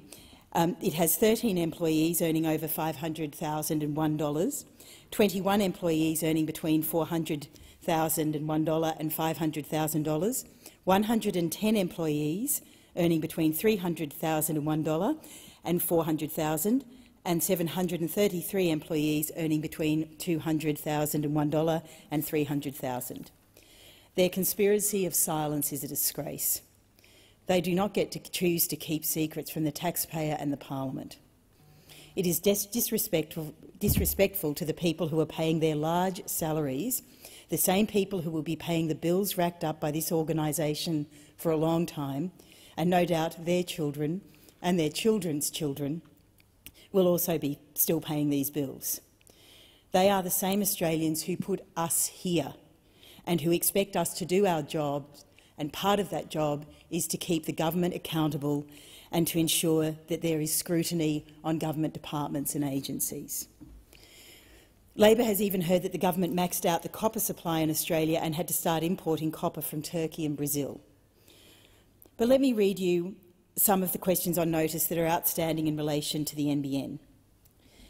How many executives received an increase to their base salary in the 2019-2020 financial year? In each of the 2018 to 2019 and 2019-2020 financial years and the 2020-21 financial year to date, has NBN engaged, employed or hired the services of a media personality? If so, who was engaged, employed or hired, for what purpose and at what cost? Please produce a copy of the Register of Declarations of Interest as at 1 December 2020. So you might, let's just take that last question. You might think that that was a fairly easy question to answer. If you're an organised entity and you know your documents are organised, you should be able to produce that quickly. But no, we're still waiting for that one. NBN Co and the government has gone to great lengths to prevent their Chief Financial Officer from appearing before the Senate and other parliamentary committees. The one time the Chief Financial Officer was forced to appear under the threat of a Senate order, the Chief Executive Officer of NBN Co wouldn't allow him to open his mouth and respond to any of my questions that were being put to him. It was a total joke. I also had to insist that the legal counsel of NBN Co come to estimates because, not surprisingly, you have to put in FOIs in order to get NBN Co to actually respond to anything, and they haven't responded to the FOIs either, so we shouldn't get our hopes up. It was a strange performance. The Chief Financial Officer was more reminiscent of a hostage than a senior public executive fronting up to answer questions about the expenditure of public monies. You know, it's a little like the end of the film Thelma and Louise. The NBN Co CEO is sort of Louise driving off the cliff, with the unaccountable minister being his Thelma at the wheel. And as for the performance of NBN Co executives at estimates, it is a masterclass in obfuscation and how not to answer a question. These fat cats at NBN can run, but they will not be able to hide. It is just a matter of time and how poorly they want to look in the meantime before this parliament will get the answers to the questions we seek. At some point, they are going to have to answer what are pretty basic and easy questions to answer. But maybe we can't assume that their records are in any state that is fit for an entity of that size, and they can't actually access anything because there is no excuse for their inability to not be able to produce those documents. They spend a fortune on PR gurus who usually defend such upstanding corporate citizens as James Hardie. That's that's Australia Post, where they've employed Ross Thornton there, and actually can't seem to locate how many hours he has put in there. So that's another lot of questions on notice that we have to another agency, another government-owned business that is being, is answerable supposedly to Minister Fletcher. So I just want to go through some of this. So they've employed a PR guru there. He's worked for James Hardie, AMP, who during the Banking Royal Commission, let us not forget, were found to be charging fees to dead people. And if you look to the board of Australia Post, which is full of people connected who have Liberal Party connections, and they are now on what is a pretty prestigious board, the Australia Post board. So what we've heard, even well before we had Cartier watches being purchased for already well-remunerated executives, we heard extraordinary stories of the former CEO, Ms Holgate, racking up hundreds of thousands on the corporate credit card, spending eye-watering amounts of fresh floral arrangements and plants for the office at a time when everyone was working from home. So they were putting these floral arrangements into the offices when no one was there. And the board was trying to approve exorbitant bonuses for themselves. The spectacle of one pampered poodle after another defending the right of a multi-million-dollar salaried public servant using public money to buy luxury watches as personal gifts for favoured staff is one that defies credulity. But perhaps we shouldn't be surprised. In some ways, I think the NBN situation is actually worse than anything Christine Holgate did. Ms Holgate shows a reflection of a fundamental misunderstanding of her role, her duties and her obligations as a public sector CEO. The Cartier watches, the floral arrangements, the bonuses they tried to approve for the executive team at nearly around about $1 million each. And of course, there she was asserting that Australia Post money is not taxpayer money.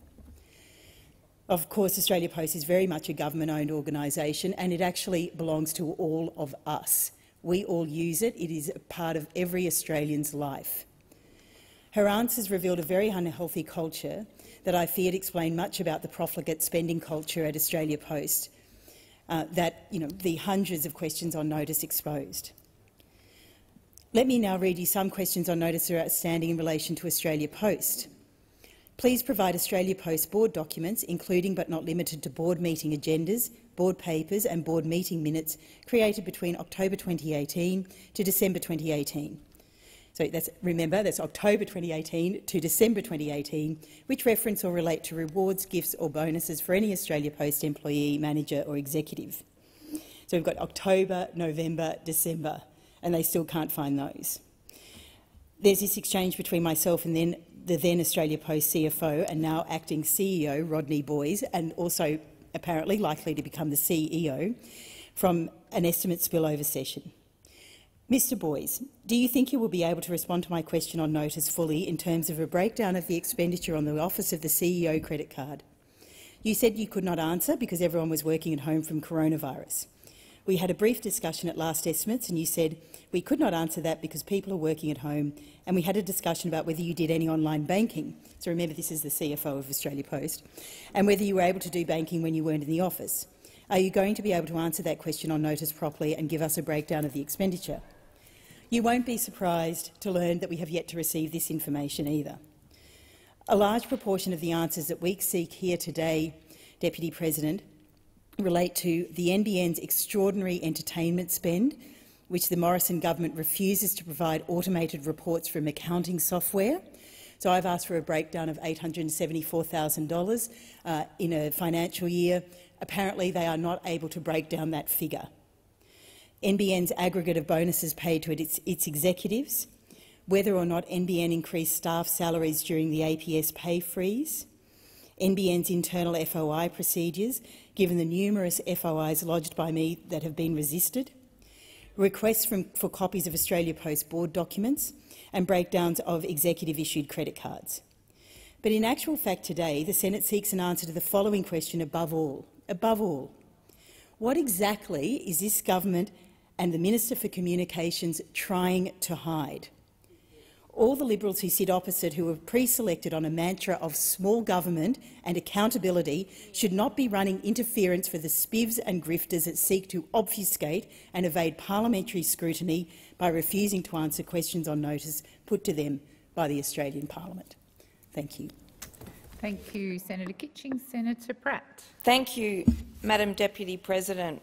Well, this afternoon it is of grave concern to yet again see the lack of accountability of this government in relation to answering questions on notice. I did see Senator Hume come in here and explain that despite the minister's best endeavours, that the Department of Communications has been unable to get NBN Co to answer these questions. Well, I put to you that the troubles in this relationship and the troubles in the lack of accountability and the lack of reporting in outcomes of NBN Co's performance to this parliament goes much, much, much deeper than that.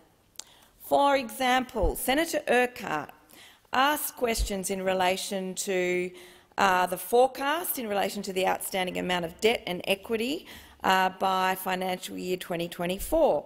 How much in free cash flow does the 2021 corporate plan forecast NBN will generate by financial year 2024? Have these cash flows been committed? If yes, towards what? What was the capex for the fixed wireless network as at 1st of July 2020? How many fixed wireless towers have been built? How many fixed wireless cells have been deployed? Based on the 2021 corporate plan, what is cumulative capex for the fixed wireless out to 2024? Now, these are issues that have been covered in previous corporate plans, but for some reason the government and NBN Co saw fit not to adequately explain this information in their latest corporate plan, and yet we find even still, despite these questions being asked by opposition senators, there are still no answers. The NBN corporate plan was missing information on peak funding from cost blowouts, no update on the NBN debt profile, again a question that was asked by Senator Urquhart, no updated capital expenditure by technology. You know, this is CapEx expenditure. It's a fairly basic thing to go in a corporate plan, and yet we cannot even get these questions answered in estimates. No operating expenditure profile. And so the corporate plan shows a complete lack of transparency, and as the shadow Minister, Michelle Rowland said, she said it was nothing short of a cover-up designed to conceal unfunded announcements made by Mr Fletcher today. Now, the issue here is that this government keeps trying to assert that it is meeting the milestones and connection milestones, and that it exceeds them and is doing a great job in managing NBN Co to deliver to Australians. So it is little wonder to me that NBN Co, the Department of Communications, are also dragging their feet in answering these questions because, again, what it exposes is cost blowouts and consumer disappointment when the promises that the government has made are simply not met. I'll take you to some of the questions asked by Senator Green in estimates. Senator Green asked in relation to the 1.5 million premises being GFAST enabled. One of them said it would be by 2020, and the minister's now saying it's 2023. Senator Green asks, why won't fibre to the curb network be gigabyte capable by the end of 2020?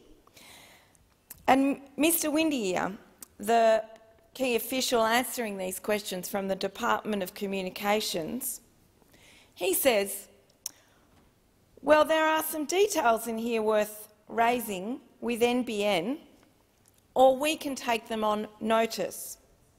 I think NBN will be able to answer for you when they appear exactly what the state of the FTTC network is and its readiness. But as we see in the kinds of questions that remain unanswered, it shows that the Department of Communications said, here, let NBN Co answer these questions. We could take it on notice, but best direct your questions over there. Well, perhaps we should have asked both NBN Co and the department some of these questions, because now we've got the department complaining that they can't get NBN Co to answer these questions in a timely manner. Well, what does this show about the accountability of this government in relation to the promises that it has made to the Australian people in relation to its NBN network? It is in an appalling state of affairs. I have been speaking to constituents that have been sold, have responded to marketing where they've signed up to certain megabit levels that simply cannot be met by the current infrastructure that exists in their local area, and that essentially they have been sold. They have been sold something that doesn't exist in their area. And so when Senator Urquhart asks at question 188 how many FTTN premises cannot currently achieve a layer 2 speed of 25 megabits per second, and they haven't answered it, what we're really talking about here is Australian consumers that were sold a dud product where we have a government that refuses to be accountable for the promises that it made. This is an appalling state of affairs, and while I've seen many a government official at estimates complain about the number of questions that Senator Kitching asks, and they tend to kind of go, oh, here we go again. But there is a real relationship between things like executive bonuses, flowers bought, and kind of corporate culture, how much is spent on entertainment and the like, when you relate that back to poor performance and accountability, the promises that are made to the Australian people that this government is essentially responsible for that are not delivered. In 2013, the Coalition promised every Australian that they would have access to minimum speeds of 25 millibytes per second by the end of 2016. They were asked, can NBN Co confirm this target was missed by up to 7 million premises?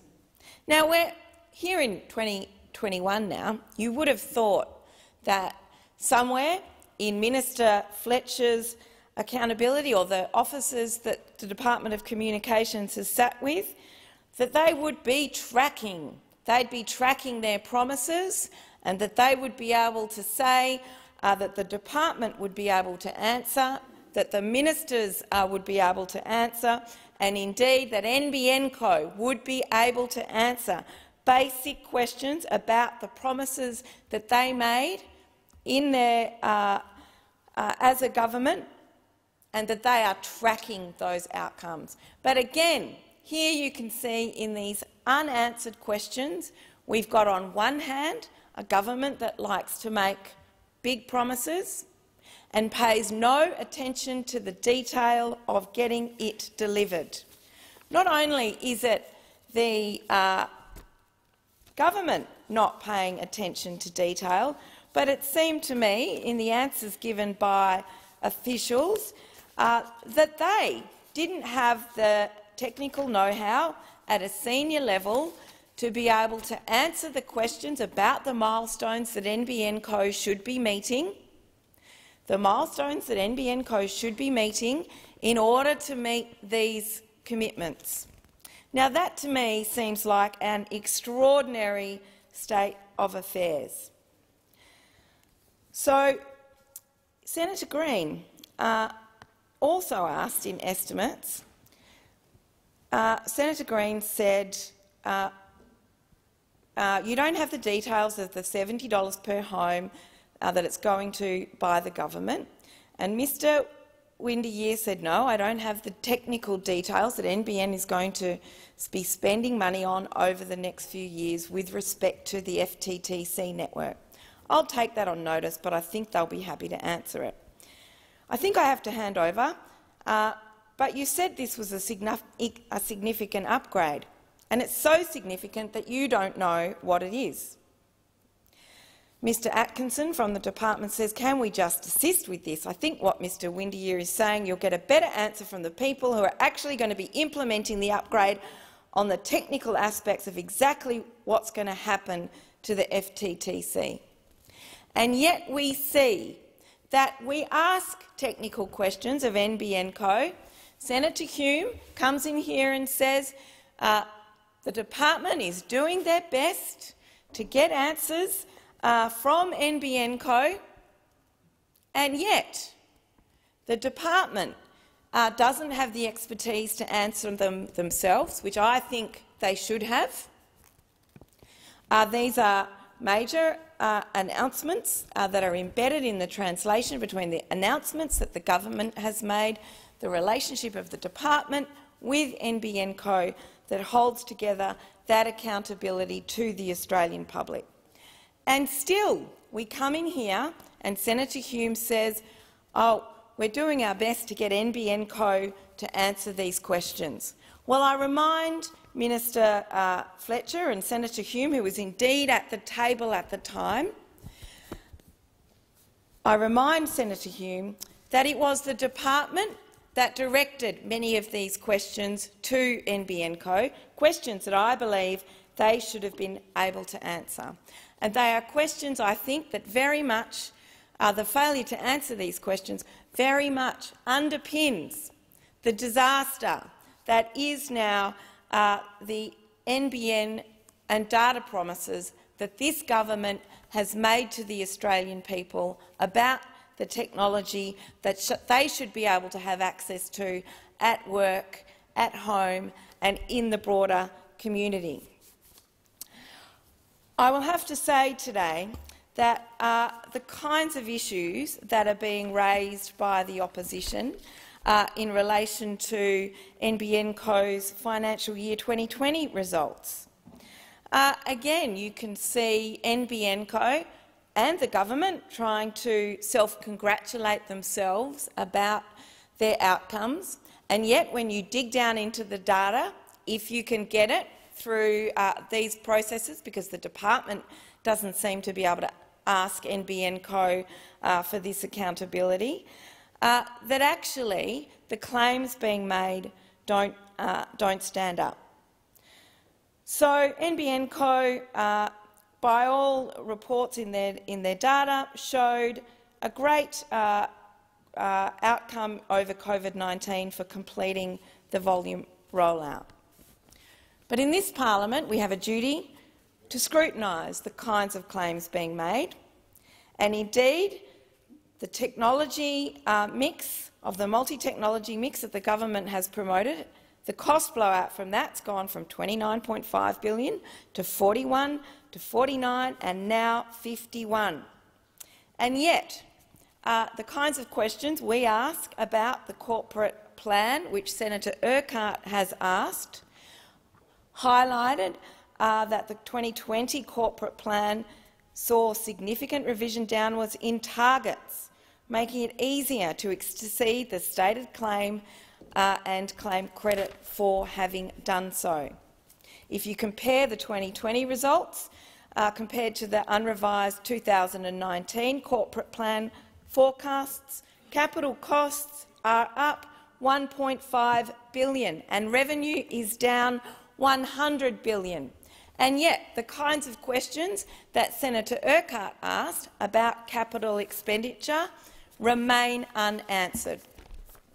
It is little surprise to me that NBN Co is dragging its feet in answering these questions, but I find it completely galling that the government pretends it wants to be completely accountable to this parliament and it's some kind of administrative accountability when we know that these issues go right down to the core of the disaster that is this government's commitments to the Australian people in relation to the NBN.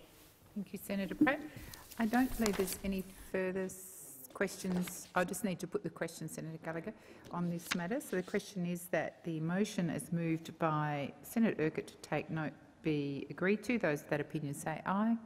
Against, I believe the ayes have it. So are there any motions to take note of answers? Senator Gallagher. Madam Deputy President. Sorry, Senator Rennick, do you have a contribution? I rise to take note of the answers given to Senator Birmingham and Senator Reynolds to the questions asked by Senator Ciccone and myself. Well, the Minister for Defence came into this chamber today, not on her own initiative, but in response to a question asked of her. And you know what? It's 2 years too late. She apologises to Ms Higgins for her treatment by herself and her office 2 years later. Minister, nice words, saying the right thing now, does not compensate nor forgive 2 years of doing nothing. Minister Reynolds' apology might be more believable if something, anything, had been done at any stage to support Ms Higgins following her disclosure. But nothing was done then and nothing's being done now. Has anyone from this government reached out to Ms Higgins to offer any support? The Defence Minister said she could see the trauma and hurt to Ms Higgins in the TV interview. But has anyone followed up with her? Has anyone, any agency, reached out to see if any support can be provided now by her former employer? I doubt it. Today, the Defence Minister of Australia, in responding to allegations of a rape occurring on her couch in her office, uses the excuse of a possible police investigation to hide behind, to deny this chamber and Ms Higgins answers that should be provided now. Senator Reynolds, the Defence Minister of Australia, is accountable to this chamber and through us to the people of Australia for her conduct as a minister. The question Senator Reynolds refuses to answer goes directly to her conduct, to what she knew, to when she knew it, to what she did, to the steps she took as a minister to deal with allegations about a serious crime occurring in her office. We will continue to hold this minister to account. This is not some minor political inconvenience. This is about what happens in one of the most senior offices in this country.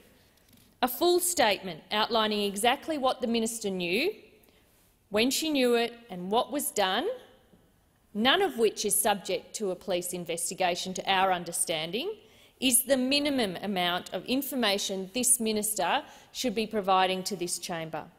And, Madam Deputy President, some of what the Defence Minister has said to date in this chamber simply does not add up.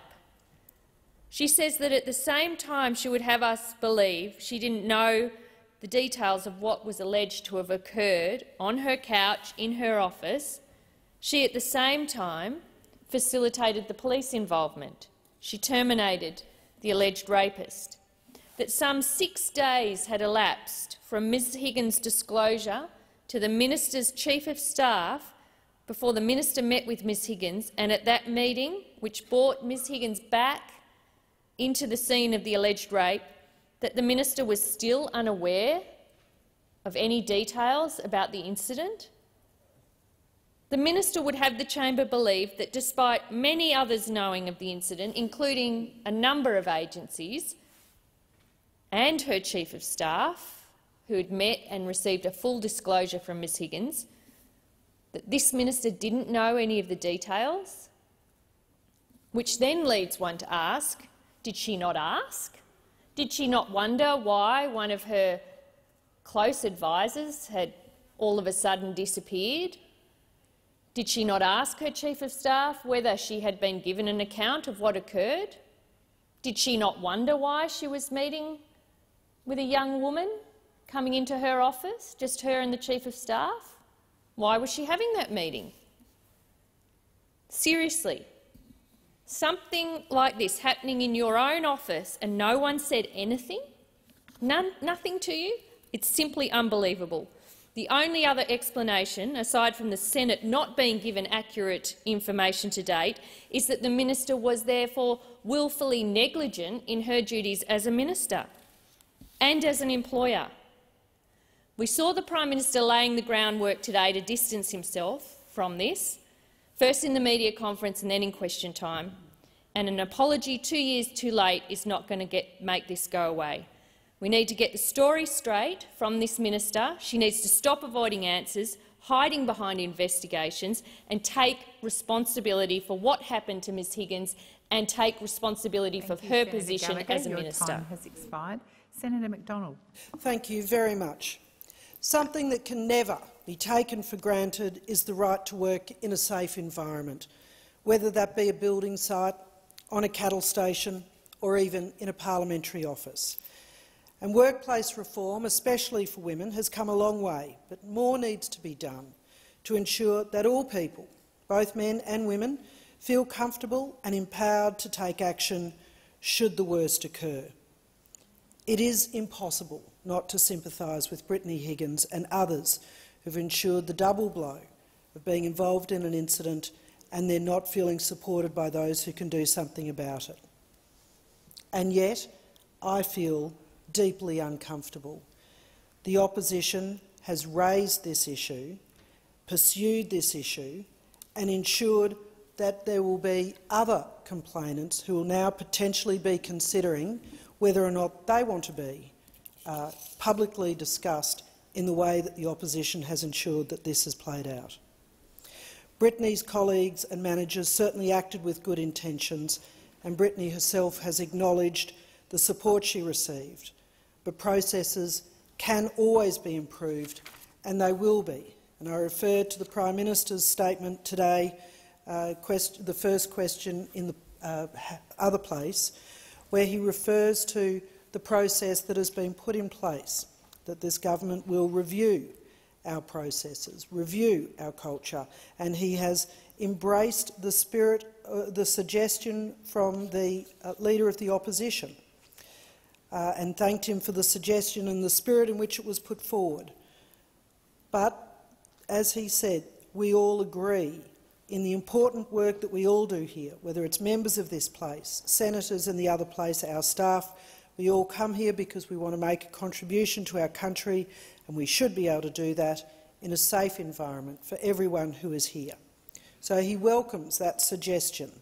So the government will continue along the process that the Prime Minister has outlined today. He's keen to get that moving, and we will. But it is important that every party, everyone who is in this place, embrace that same process. And the Prime Minister has encouraged the Leader of the Opposition to pursue a similar exercise amongst his colleagues. And I think as a government, as an opposition and the crossbench, that we would all do well to review our own cultures and to come together to share those notes and to ensure that the process is as productive as possible. Already, the government has aimed to provide Ms Higgins with agency, provide support to make decisions in her interests and to respect her privacy. These investigations into her experience are underway, and I'm confident that the system is in place to deal with serious allegations will be improved once a full review is completed, because having a safe, inclusive and supportive workplace is something everyone should strive for, not just one political party or one office. Our workplace has many elements that are not unique, a significant amount of travel and time away from home. But what is unique is the number of late nights and weekends that are worked. This is not unique to any side of politics, and I welcome the PM's review and hope that both sides will take advantage of this concept to look deeply into our own cultures. As a previous small business operator, I too know of the challenges of managing people, because we are, in all our glorious technicolor differences, interesting and challenging. And I know that we all embrace the challenge of ensuring a safe culture and a safe environment for our employees. And the Minister for Defence today has stood in this place and apologised to Ms Higgins and made a very comprehensive statement. But I do want to note that Ms Brittany's statement has concluded with this: I ask for my privacy to now be respected as I begin to emotionally recover from this difficult period and wish to make no further comment, and I would suggest that we would all be served by allowing the process to proceed and ensure that this does not happen again in this place. Okay. Senator Pratt. Thank you. I move to take note of the question asked by Senator Ciccone to Minister Birmingham. And Senator Ciccone asked about the plight of an aged care nurse, Anne, who's been in her profession since 1978, who expressed her concern about the government's IR legislation, saying it doesn't make things better for us and our residents, it makes it so much worse. And to be honest, I don't think I can handle any more cuts. Well, Prime Minister Morrison and Minister Porter have made it clear that they are only ditching their plan to scrap the Better Off Overall test, which is the test in IR law that would have given the capacity for employers to strike agreements that made such cuts, not because they don't believe in it, not because they recognise that it's unfair, but because they can't get it through this Senate.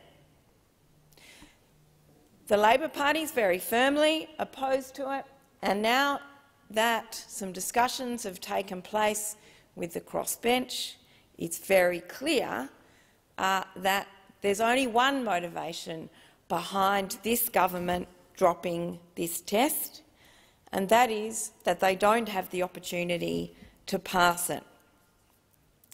Mr Porter said very clearly he still believes in the change, a change that would remove the safety net for workers and give employers vastly expanded powers to cut pay and entitlements.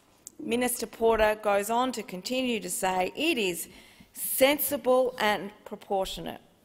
Nevertheless, this IR legislation, which is called the COVID recovery package, which is really the guise of we'll create rhetoric around the creation of new jobs because we will boost company profits by cutting the wages and conditions of Australians. Why are they doing this? They're retreating now because of the sake of political expediency. But we cannot forget, as we've seen time and time again in this place, that this is their real agenda. But you can also see in what the government continues to put forward to this place that dropping the boot test is only part of the picture. It's certainly not the only issue.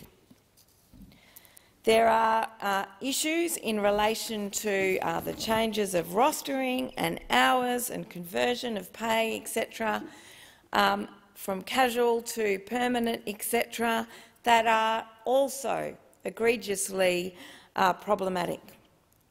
And I can say that what does that mean for a nurse like Anne? A nurse like Anne, who's been a registered nurse for 12 years, who works in aged care. Well, as we've seen during the course of this pandemic, we've seen aged care workers told that they can't work 2 jobs, despite the fact that they don't earn enough hours in their aged care job to get by. We've seen workers have such significant problems in this regard, but these are the kinds of flexibilities that this government wants to continue to impose on Australian workers, instead of coming up with funding reform and a package for things like the aged care sector. As was raised by the Nursing and Midwifery Union in their submission to the Senate committee, she said, the nurses said, the impact of COVID-19 served to draw attention to the risks associated with a casualised, insecure workforce. They highlight health and aged care and movement across work sites in relation to it being an infection risk. But this has been the situation for these workers for too long. COVID has only highlighted that, and we've got to stop this legislation before it passes as a whole. Time for the contributions expired. Senator Rennick. Thank you, Mr. President. And what we saw today was another classic case of the Labor Party spreading lies and fear and pessimism. There is absolutely going to be no cut to the Better Off test. There never was. What we wanted to do was to enable businesses who are suffering under COVID, to enable them to survive, And if wages are going to get cut, if wages are going to be cut by any party, it's going to be under the Labor Party. It's going to be under the Labor Party, because the Labor Party's policy is to force casuals to take up permanent work. Now, that's expected to cost $153 a week, and that is typical of the Labor Party, because they are all about command and control. Don't give the workers a choice as to whether or not they want to stay on casual conditions and earn 25% loading. No. We're going to tell you what to do and how to do it. And of course, what will that do? That will reduce flexibility. And if you reduce flexibility, you're going to destroy jobs. And that's what the Labor Party does. Under this government, we've created over 1.5 million jobs. We've got 80% of the people who lost their jobs under COVID with the initial outbreak, we've got them back into work. And if it wasn't for the Labor state premiers shutting their borders and causing lockdowns at the drop of 1 or 2 COVID cases, we'd probably have the entire 100% of people back in. So, this is the thing with Labor. And if you go and look at Labor's record, when they brought in the Fair Work Act, it was after the Fair Work Act was introduced that wage theft went up, because their laws are so complicated that employers, and we're not, this isn't just big business, this is the ABC, this is Maurice Blackburn. Senator Watt, Senator Green, they've both worked for Maurice Blackburn. An industrial relations law firm couldn't even pay their staff properly. That tells you just how complex Fair Work was when it was introduced by the Rudd-Gillard government. when it was introduced by the Rudd-Gillard government. And let's not forget which party raised penalty rates for the retail industry. You know which party that was? The Liberal National Party. The Liberal National Party. Saturday rates went up from 140% to 150%, and loading from 6 o'clock to 9 o'clock during weeknights went up from 130% to 150%, because we know that it's important to reward people when they're working those hard hours. And I know, as a former stay-at-home dad, you know, those hours between 6 and 9 o'clock at night are very important. When you've got children, you've got to bath them, feed them, read to them, get them to brush their teeth, and anyone who's been a parent will know how hard that is when you've got 3 little guys running around. So make no mistake that under the coalition, only under the coalition, we will create jobs. And what we are doing with this IR changes is to actually give workers the choice so they can convert from casual to permanent, And we know Senator Watt, he's been very quiet as the Minister for Resources lately. He's not doing much of a very good job there. Don't see much of him at all. It's a bit like Where's Murray when it comes to supporting the coal industry and the mining industry. But we will be the party, so we're actually giving workers the right, if they choose. We're not going to tell people what to do. If they choose, they can go permanent. And the other change that I think is very a good change is the fact that we want to make it 21 days to finalise negotiations. Now, I've got to admit, I've had a lot of jobs over the years. Most of them have been off award. When I was a student, I worked under award conditions. I didn't need 3 weeks to work out my pay contract. I mean, it's basically you get a salary, you'll get 4 weeks leave, you'll get 2 weeks public holidays, you'll get 2 weeks sick leave. You know, all these awards are in place. Why do you need so long? And of course, it's just a racket for the industrial relation lawyers to make more money, to milk employers, to milk employees, to keep everything as complex as possible, so Labor can keep their IR mates in a job and basically destroy industry. Thank you. Question is the motion's moved by. Are you speaking? Sorry, Senator O'Neill. My apologies. Senator O'Neill. Okay. Thank you very much, Mr. President, and I rise to make a contribution in the taking note today. Senator Gallagher, I understand, indicated that we would be responding to questions that were directed to Minister Birmingham and to the Minister for Defence, but also with regard to industrial relations. I want to associate myself with the comments from Senator Gallagher first up, but I'm here to stand up for Australian workers who are, at this particular point of time, under great threat by a really dodgy piece of work in the shape of an industrial relations bill that the government is pushing before. We know how dodgy it is because today, despite the denials and the comments there from Senator Rennick, the government have had to drop a big chunk of the bill, the boot test, which was, you know, the better off overall test, because in fact it became very clear in evidence over the last couple of weeks that what they were proposing was going to lead to worse off overall for workers, more insecurity and cuts to wages. That is what this bill was lined up to do, and if it gets through, even with amendment, workers in this country will be absolutely worse off.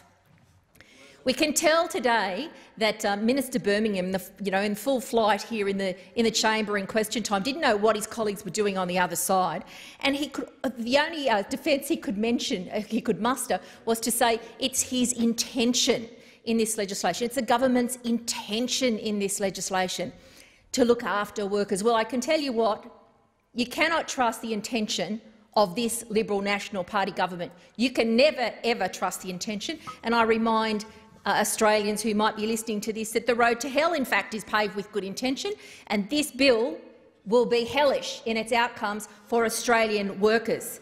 Senator McDonald made a contribution here this afternoon. She was actually in Queensland, in Townsville, where we went to take evidence, and she asked a question about what was going on with this legislation. She got a response from Mr Bukarika, who was giving evidence about the total impact of the bill.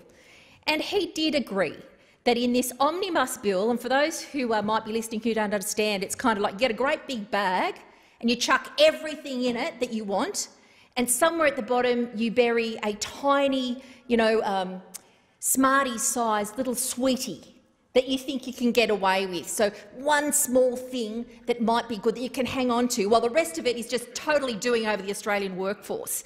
So this is what Mr Bukarika said in response to Senator McDonald's question. The bill has a range of measures. He was trying to be honest. A union is saying not all of them bad, but taken as a package, this bill should be rejected. Well, they've jettisoned one bit today. They've jettisoned the boot. There's a lot more they need to get rid of. And the rationale, Mr Bukarika put it very well. I've already stated there's a critical flaw in the bill in relation to the definition of casual employment. Now, let's be clear.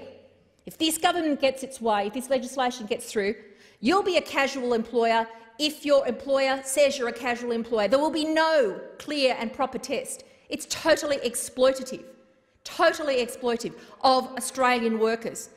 The casual definition, and the only reason that this government's mentioned it at all, is because they want to stand up against workers. They want to construct, through this legislation, cuts to your pay, more insecurity for you in your work. And they have dressed up the most disgraceful little piece of response to concern about people who want to become permanent. Not everybody wants to become permanent. Sometimes it's handy in your life to be a casual. We know that. We support it. But if you want to become permanent, this government's got this little play going on where they say, oh, if you want to become permanent, now we're making it easier for the boss to ask you if you want to be permanent. Except they're not letting you know that if the boss changes your shift any time in the last 6 months over a period of 12 months, that means they do not have to ask you. They do not have to. They've given the whistle to the leader of the. They've given the whistle to the captain of the opposite team, and they've removed the umpire. That's what they've done. That's how rigged against the workers this government's construction of this legislation is. This omnibus bill that we are fighting tooth and nail against for the Australian small businesses and workers, we will continue to fight day in and day out. The boot's gone.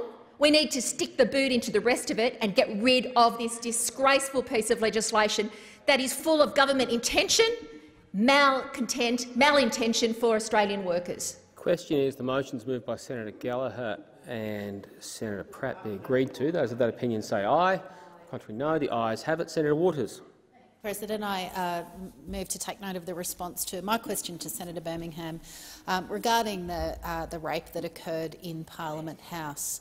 Now, I asked about this issue yesterday, and I asked whether or not the government would support the Sex Discrimination Commissioner doing a culture review of what on earth is going on in this building, where we have incident after incident. I didn't get a reply to that aspect of the question yesterday, but this morning we saw the Prime Minister finally respond. But his response was really the bare minimum. What he's now proposed is 2 reviews, but they're both internal. There's one internal review that will be led by his own staff member in his department that will look at the mishandling, frankly, of Ms Higgins' rape allegations and the fact that she felt silenced and unsupported and let down and has ultimately moved on from politics. And the second review will be led by a Liberal MP into the culture of this building. Now, when the fact that you have a silencing effect and previous history of party being put before personal safety, it is not enough. It is not adequate to have internal reviews to deal with this issue. I can tell you now, internal reviews do not give women confidence that these issues will actually be tackled and that anything will change. So that's our first message to the Prime Minister. Do an independent external review. It can be the Sex Discrimination Commissioner. They've got a great track record of looking at these issues in other workplaces, because sadly we know that Parliament House is not unusual in having sexual harassment and assault incidents that are sadly rife for many, many workers. So the other point that I asked and didn't get a response is, how do we know if these internal reviews and the findings of same will even be made public?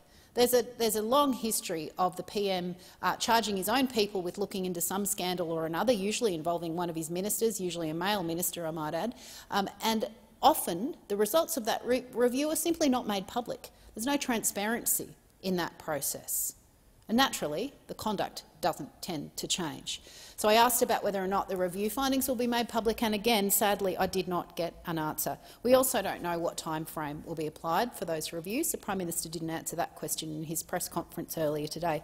I would hazard a guess not till after the election.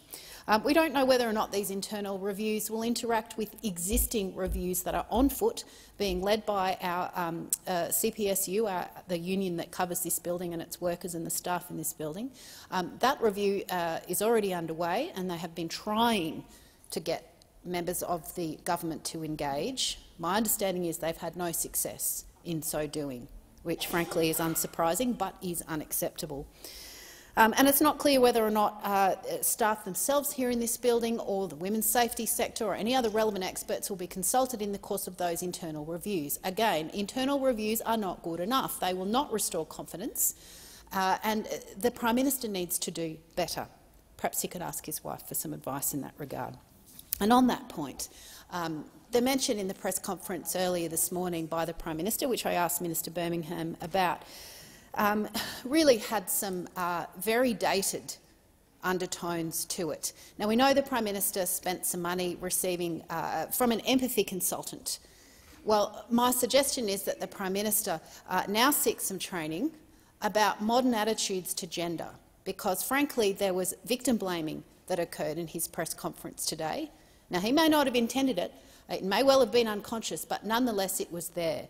His statement that Brittany Higgins found herself in a vulnerable situation completely denied the fact that she had been put in such a situation by a badly behaved man who happened to be employed by his own party. That victim blaming is sadly so widespread and often unconscious that training clearly is required.